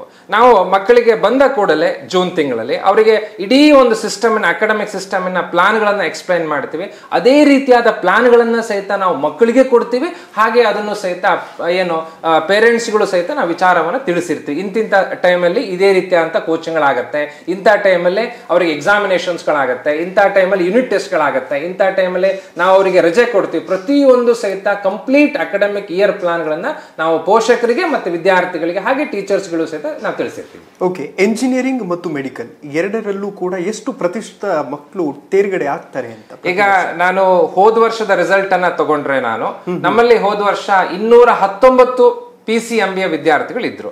ಅದರಲ್ಲಿ 54 ವಿದ್ಯಾರ್ಥಿಗಳು ನಮ್ಮಲ್ಲಿ ಮೆಡಿಕಲ್ ಕಾಲೇಜ್ಗಳನ್ನ ಜಾಯ್ನ್ ಆಗಿದ್ದಾರೆ. ಈಗ ದೇಶದ ಪ್ರತಿಷ್ಠಿತ ಸಂಸ್ಥೆಗಳಂತ ಹೇಳ್ತಾರೆ, ಜಿಪ್ಮಾರ್ ಅಂತ ಹೇಳ್ತಾರೆ, ಏಮ್ಸ್ ಅಂತ ಹೇಳ್ತಾರೆ. ನಮ್ಮಲ್ಲಿ ಒಂದು ವಿದ್ಯಾರ್ಥಿ ಜಾಗೃತಿ KP ಅಂತ ಹೇಳ್ಕೊಂಡು ನೀಟಲ್ಲಿ 661 ಸ್ಕೋರ್ ಮಾಡಿ ಪ್ರತಿಷ್ಠಿತ ಜಿಪ್ಮಾರ್ ಪುದುಚೇರಿಯಲ್ಲಿ ಜಾಯ್ನ್ ಆಗಿದ್ದಾರೆ. ಹಾಗೆ ಇನ್ನು ಉದ್ಭವ್ ಅಂತ ಹೇಳ್ಕೊಂಡು ಒಂದು ಸ್ಟೂಡೆಂಟ್, ಅವನು ಏಮ್ಸ್ ನಾಗ್ಪುರದಲ್ಲಿ ಜಾಯ್ನ್ ಆಗಿದ್ದಾರೆ. ಹಾಗೆ ಇನ್ನು ನಮ್ಮ ಕರ್ನಾಟಕ ಭಾಗದ ಒಂದು ಪ್ರತಿಷ್ಠಿತ ಮೆಡಿಕಲ್ ಕಾಲೇಜ್ಗಳಾದ BMS ಕಾಲೇಜ್ ಆಗಿರ್ಬೋದು, ಹಾಗೆ ಮೈಸೂರು ಮೆಡಿಕಲ್ ಕಾಲೇಜ್ ಆಗಿರ್ಬೋದು, ಹಾಗೆ ಕಿಮ್ಸ್ ಆಗಿರ್ಬೋದು, ಹಾಗೆ ತುಂಬಾ ಪ್ರತಿಷ್ಠಿತ ಒಂದು ಮೆಡಿಕಲ್ ಕಾಲೇಜ್ಗಳಲ್ಲಿ ನಮ್ಮ ಸಂಸ್ಥೆಯ ವಿದ್ಯಾರ್ಥಿಗಳು ಈಗ ಪ್ರೆಸೆಂಟ್ ಆಗಿ ಓದ್ತಾ ಇದ್ದಾರೆ. ಹಾಗೆ ಇಂಜಿನಿಯರಿಂಗ್ ಬಂದ್ರೆ ಅಭಯ್ SS ಅಂತ ಹೇಳ್ಕೊಂಡು ಈಗ ಅವನು ಇವನ್ ಜೈ ಮೇನ್ಸ್ ಕ್ಲಿಯರ್ ಆಗಿದೆ, ಜೈ ಅಡ್ವಾನ್ಸ್ ಕ್ಲಿಯರ್ ಆಗಿದೆ. ಮತ್ತೆ ಹಾಗೆ KCET 99ನೇ ರ್ಯಾಂಕ್ ಅನ್ನ ಪಡೆದು RV ಕಾಲೇಜಲ್ಲಿ, ಪ್ರತಿಷ್ಠಿತ ಕರ್ನಾಟಕ RV ಕಾಲೇಜಲ್ಲಿ ಈಗ ವ್ಯಾಸಂಗ ಮಾಡ್ತಾ ಇದ್ದಾರೆ. ಹಾಗೆ ಇನ್ನು ಬೇರೆ ವಿಚಾರವನ್ನ ಹೇಳಿದ್ರೆ ನಾಟದಲ್ಲಾಗಿರ್ಬೋದು ನಮ್ಮ 28ನೇ ರ್ಯಾಂಕ್ ಬಂದಿದೆ, ಪ್ರಣವ್ V ಸಂಜಯ್ ಅಂತ ಹೇಳ್ಕೊಂಡು. ಹಾಗೆ ನಿಫ್ಟಲ್ಲೂ ಸಹಿತ ರ್ಯಾಂಕ್ ಬಂದಿದೆ, ಹಾಗೆ ನಿಡ್ಡಲ್ಲೂ ಸಹಿತ ರ್ಯಾಂಕ್ ಬಂದಿದೆ. ಹಾಗೆ ಇನ್ನು NDA ಮತ್ತೆ NA ಅಂತ ಹೇಳ್ತಾರೆ, ಪ್ರತಿಷ್ಠಿತ ಎಕ್ಸಾಮ್, ದೇಶದ ಮಟ್ಟದಲ್ಲಿ ಪ್ರತಿಷ್ಠಿತ ಎಕ್ಸಾಮ್, ಅದರಲ್ಲೂ ಸಹಿತ 4 ವಿದ್ಯಾರ್ಥಿಗಳು ಸಹಿತ ತೇರ್ಗಡೆ ಹೊಂದಿದ್ದಾರೆ. ಹಾಗೆ ಇನ್ನು CA ಮತ್ತೆ CS ಅಲ್ಲೂ ಸಹಿತ ಈಗ ಎಷ್ಟೋ ಕಾಲೇಜ್ಗಳೇ ಬರೀ ಸೈನ್ಸ್ ಮಾತ್ರ ಏನು ಒತ್ತು ಕೊಡ್ತಾರೆ, ಆದರೆ ನಮ್ಮ ಸಂಸ್ಥೆಯಲ್ಲಿ ಹಾಗಲ್ಲ. ಸೈನ್ಸಿನ ವಿದ್ಯಾರ್ಥಿಗಳಿಗೆ ಯಾವುದೇ ರೀತಿಯಾದಂತಹ ನಾವು ಒತ್ತು ಕೊಡ್ತೀವೋ ಅದೇ ರೀತಿಯಾದಂತಹ ಒತ್ತನ್ನ ಕಾಮರ್ಸ್ ವಿದ್ಯಾರ್ಥಿಗಳು ಸಹಿತ ನಾವು ಕೊಡ್ತಾ ಇದ್ದೀವಿ. ನಮ್ಮ ಹೋದ ವರ್ಷದ ಬ್ಯಾಚ್ ಅಲ್ಲಿ ಒಂದು 13 ವಿದ್ಯಾರ್ಥಿಗಳು CA ಎಕ್ಸಾಮಿನೇಷನ್ಸ್ ಅನ್ನ ಮೊದಲೇ ಪ್ರಯತ್ನದಲ್ಲೇ ಪಾಸ್ ಆಗಿದ್ದಾರೆ. ಅವರು ಈಗ ಪ್ರತಿಷ್ಠಿತ CA ಕಾಲೇಜಲ್ಲಿ ಅವರ ಮುಂದಿನ ವ್ಯಾಸಂಗವನ್ನ ಕಂಟಿನ್ಯೂ ಮಾಡ್ತಾ ಇದ್ದಾರೆ. ಹಾಗೆ CS ಅನ್ನೋದನ್ನು ಸಹಿತ ಒಂದು 11 ವಿದ್ಯಾರ್ಥಿಗಳು ಸಹಿತ ಪಾಸ್ ಆಗಿ ಅವರು ಅವರ ಮುಂದಿನ ವಿದ್ಯಾಭ್ಯಾಸವನ್ನು ಕಂಟಿನ್ಯೂ ಮಾಡ್ತಾ ಇದ್ದಾರೆ.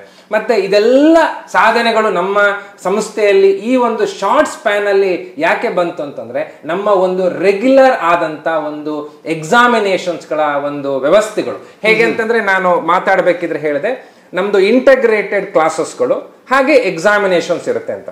ಸೊ ಸೋಮವಾರದಿಂದ ಶನಿವಾರ ತನಕ ನಮ್ಮಲ್ಲಿ regular come integrated ಕ್ಲಾಸಸ್ಗಳಾಗತ್ತೆ.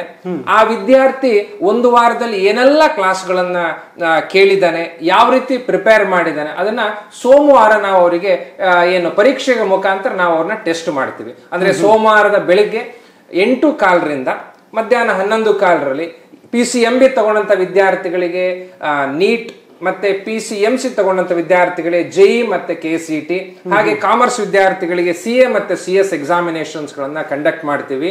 3 ಅವರ್ಸಿನ ಎಕ್ಸಾಮಿನೇಷನ್ಸ್ಗಳು.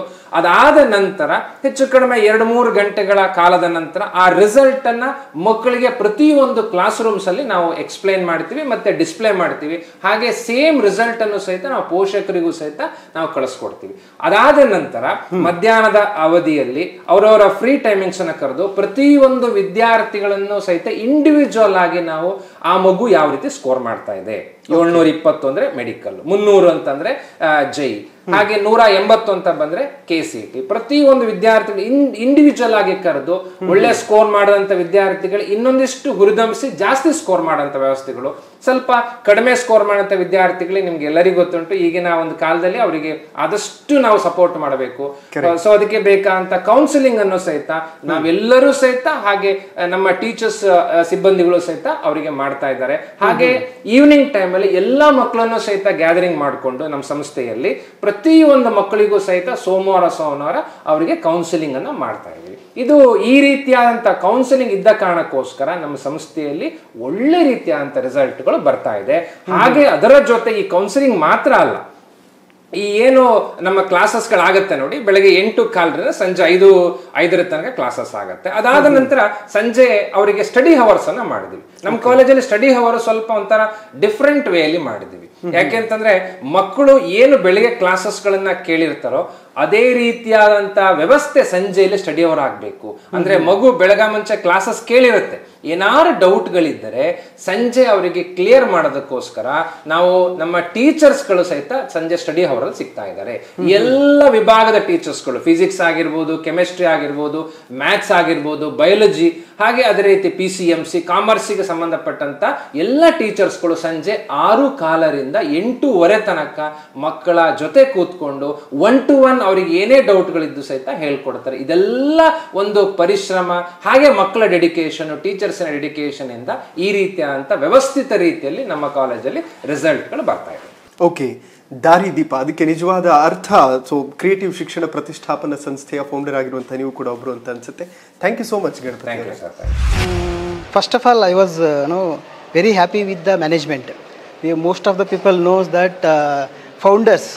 So in this college, whatever 7 founders they have, they are extremely good and all academic oriented, and each one of are taking their separate responsibilities, and the way they are teaching, their interest in academics made us extremely happy. We both are happy. ಇಲ್ಲಿದ್ದ ಕಾಲೇಜಿಂದು academic ಬಗ್ಗೆ ಅವ್ರದ್ದು interest, passion, dedication and all we C it made us very happy to part of the creative this thing, and my daughter is also very happy with this college and the academics, teaching and everything. ನನ್ನ ಮಗಳು actually ಅವಳಿಗೆ education ಪರ್ಪಸ್ಸಿಂದ ಅವಳು ಎಲ್ಲ ರೀತಿ satisfied. ಆಮೇಲೆ ಇಲ್ಲಿಯ ಒಂದು teaching staffs ಇರ್ಬೋದು, ನಾನ್ ಟೀಚಿಂಗ್ ಸ್ಟಾಫ್ಸ್ ಇರ್ಬೋದು, ಆಮೇಲೆ ನಮ್ಮ ಹಾಸ್ಟೆಲ್ ವಾರ್ಡನ್ಸ್ ಇರ್ಬೋದು, ಎಲ್ಲರೂ ಅವಳಿನ ಮಕ್ಕಳ ಥರನೇ ಟ್ರೀಟ್ ಮಾಡ್ತಾರೆ. ನಿಜವಾಗ್ಲೂ ಅವಳು ಶೀ ಈಸ್ ಮನೆಯಲ್ಲಿದ್ದಂಗೆ ಅವಳಿಗೆ ಫೀಲಿಂಗ್ ಆಗ್ತಾ ಇದೆ ಅಂತ ಅವಳು ಫೋನ್ ಮಾಡಿದಾಗೆಲ್ಲ ಹೇಳ್ತಾಳೆ. ವೆಲ್ ಶಿವ್ ಸರ್, ಅದ್ಭುತ ಅಂತಂದರೆ, ಅತ್ಯದ್ಭುತ ಅಂತಂದರೆ ಅದು ಕ್ರಿಯೇಟಿವ್ ಮಾತ್ರ ಅಂತ ಅನ್ಸುತ್ತೆ. ಯಾಕೆಂತಂದರೆ ದಾರಿದೀಪ ಅನ್ನುವಂಥ ಕಾರ್ಯಕ್ರಮಕ್ಕೆ ಇವತ್ತು ನಿಜವಾದ ಅರ್ಥದಲ್ಲಿ ನಾವು ಹಾಗೆ ನೋಡಕ್ಕೆ ಹೋದರೆ 7 ದಾರಿದೀಪಗಳು ಬೆಳಕನ್ನು ಪಸರಿಸುವಂತಹ ಒಂದು ಕೆಲಸ, ಅದರ ಜೊತೆಗೆ ಜ್ಞಾನವನ್ನು ಹೆಚ್ಚಿಸುವಂತಹ ಕೆಲಸ. ಒಬ್ಬೊಬ್ಬರದ್ದು ಕೂಡ ಒಂದೊಂದು ಥಾಟ್ ಪ್ರೋಸೆಸ್ ಇದೆ. ನೀವೇನು ಹೇಳ್ತೀರಿ? ಅದೇ ಬಹುತೇಕ ಜನ ಜಾಸ್ತಿ ಆದಾಗ ಸಕ್ಸಸ್ ಇಲ್ಲ ಅಂತಾರೆ, ಬಟ್ 7 ಮಂದಿ ಒಟ್ಟಿಗೆ ಸೇರ್ಕೊಂಡು ಅದ್ಭುತ ಸೃಷ್ಟಿ ಮಾಡಿದ್ದಾರೆ. ಕರೆಕ್ಟ್. ಬಟ್ 3-4 ವರ್ಷದಲ್ಲಿ PUC ರಿಸಲ್ಟ್ ಟಾಪರ್ಸ್ ಕ್ರಿಯೇಟಿವ್, ಹೌದು. ನೀಟಲ್ಲಿ ಕ್ರಿಯೇಟಿವ್, ಎಲ್ಲ ವಿಚಾರದಲ್ಲೂ ಕ್ರಿಯೇಟಿವ್ ಎದ್ದು ನಿಲ್ಲುತ್ತೆ ಕಾಣುತ್ತೆ ಕರ್ನಾಟಕದಲ್ಲಿ. ಈ 7 ಮಂದಿ ಕೂಡ ನಾವು ಮಾತಾಡಿಸಾಗ ಅನ್ಸಿದ್ದೇನು ಅಂದ್ರೆ, ಎಸ್, ಒಂದೇ ಮನಸ್ಥಿತಿಯ ಒಂದೇ ಉದ್ದೇಶದ ಒಳ್ಳೆತನ ಇದ್ದಾಗ ಆ ಸಂಕಲ್ಪ ಮಾಡಿದಾಗ ಸಕ್ಸಸ್ ಆಗ್ತಾರೆ ಅನ್ನೋದಕ್ಕೆ ಬೆಸ್ಟ್ ಎಕ್ಸಾಂಪಲ್ ಕ್ರಿಯೇಟಿವ್. ಎಸ್ ವೀಕ್ಷಕರೇ, ನಾನು ಮತ್ತು ಇದ್ಯಾತ್ ನಿಮಗೆ ಕಂಪ್ಲೀಟ್ ಈ ಕ್ರಿಯೇಟಿವ್ ಸಂಸ್ಥೆಯ ಮಾಹಿತಿನ ಕೊಟ್ಟಿದ್ವಿ. ಭಾಳ ಖುಷಿಯಾದಂಥ ವಿಚಾರ ಅಂತಂದರೆ, ಭಾರತದ ಭವಿಷ್ಯ, ವಿದ್ಯಾರ್ಥಿಗಳ ಭವಿಷ್ಯ, ಎಲ್ಲರ ಭವಿಷ್ಯವನ್ನು ರೂಪಿಸ್ತಕ್ಕಂಥದ್ದು ಗುರುಗಳು.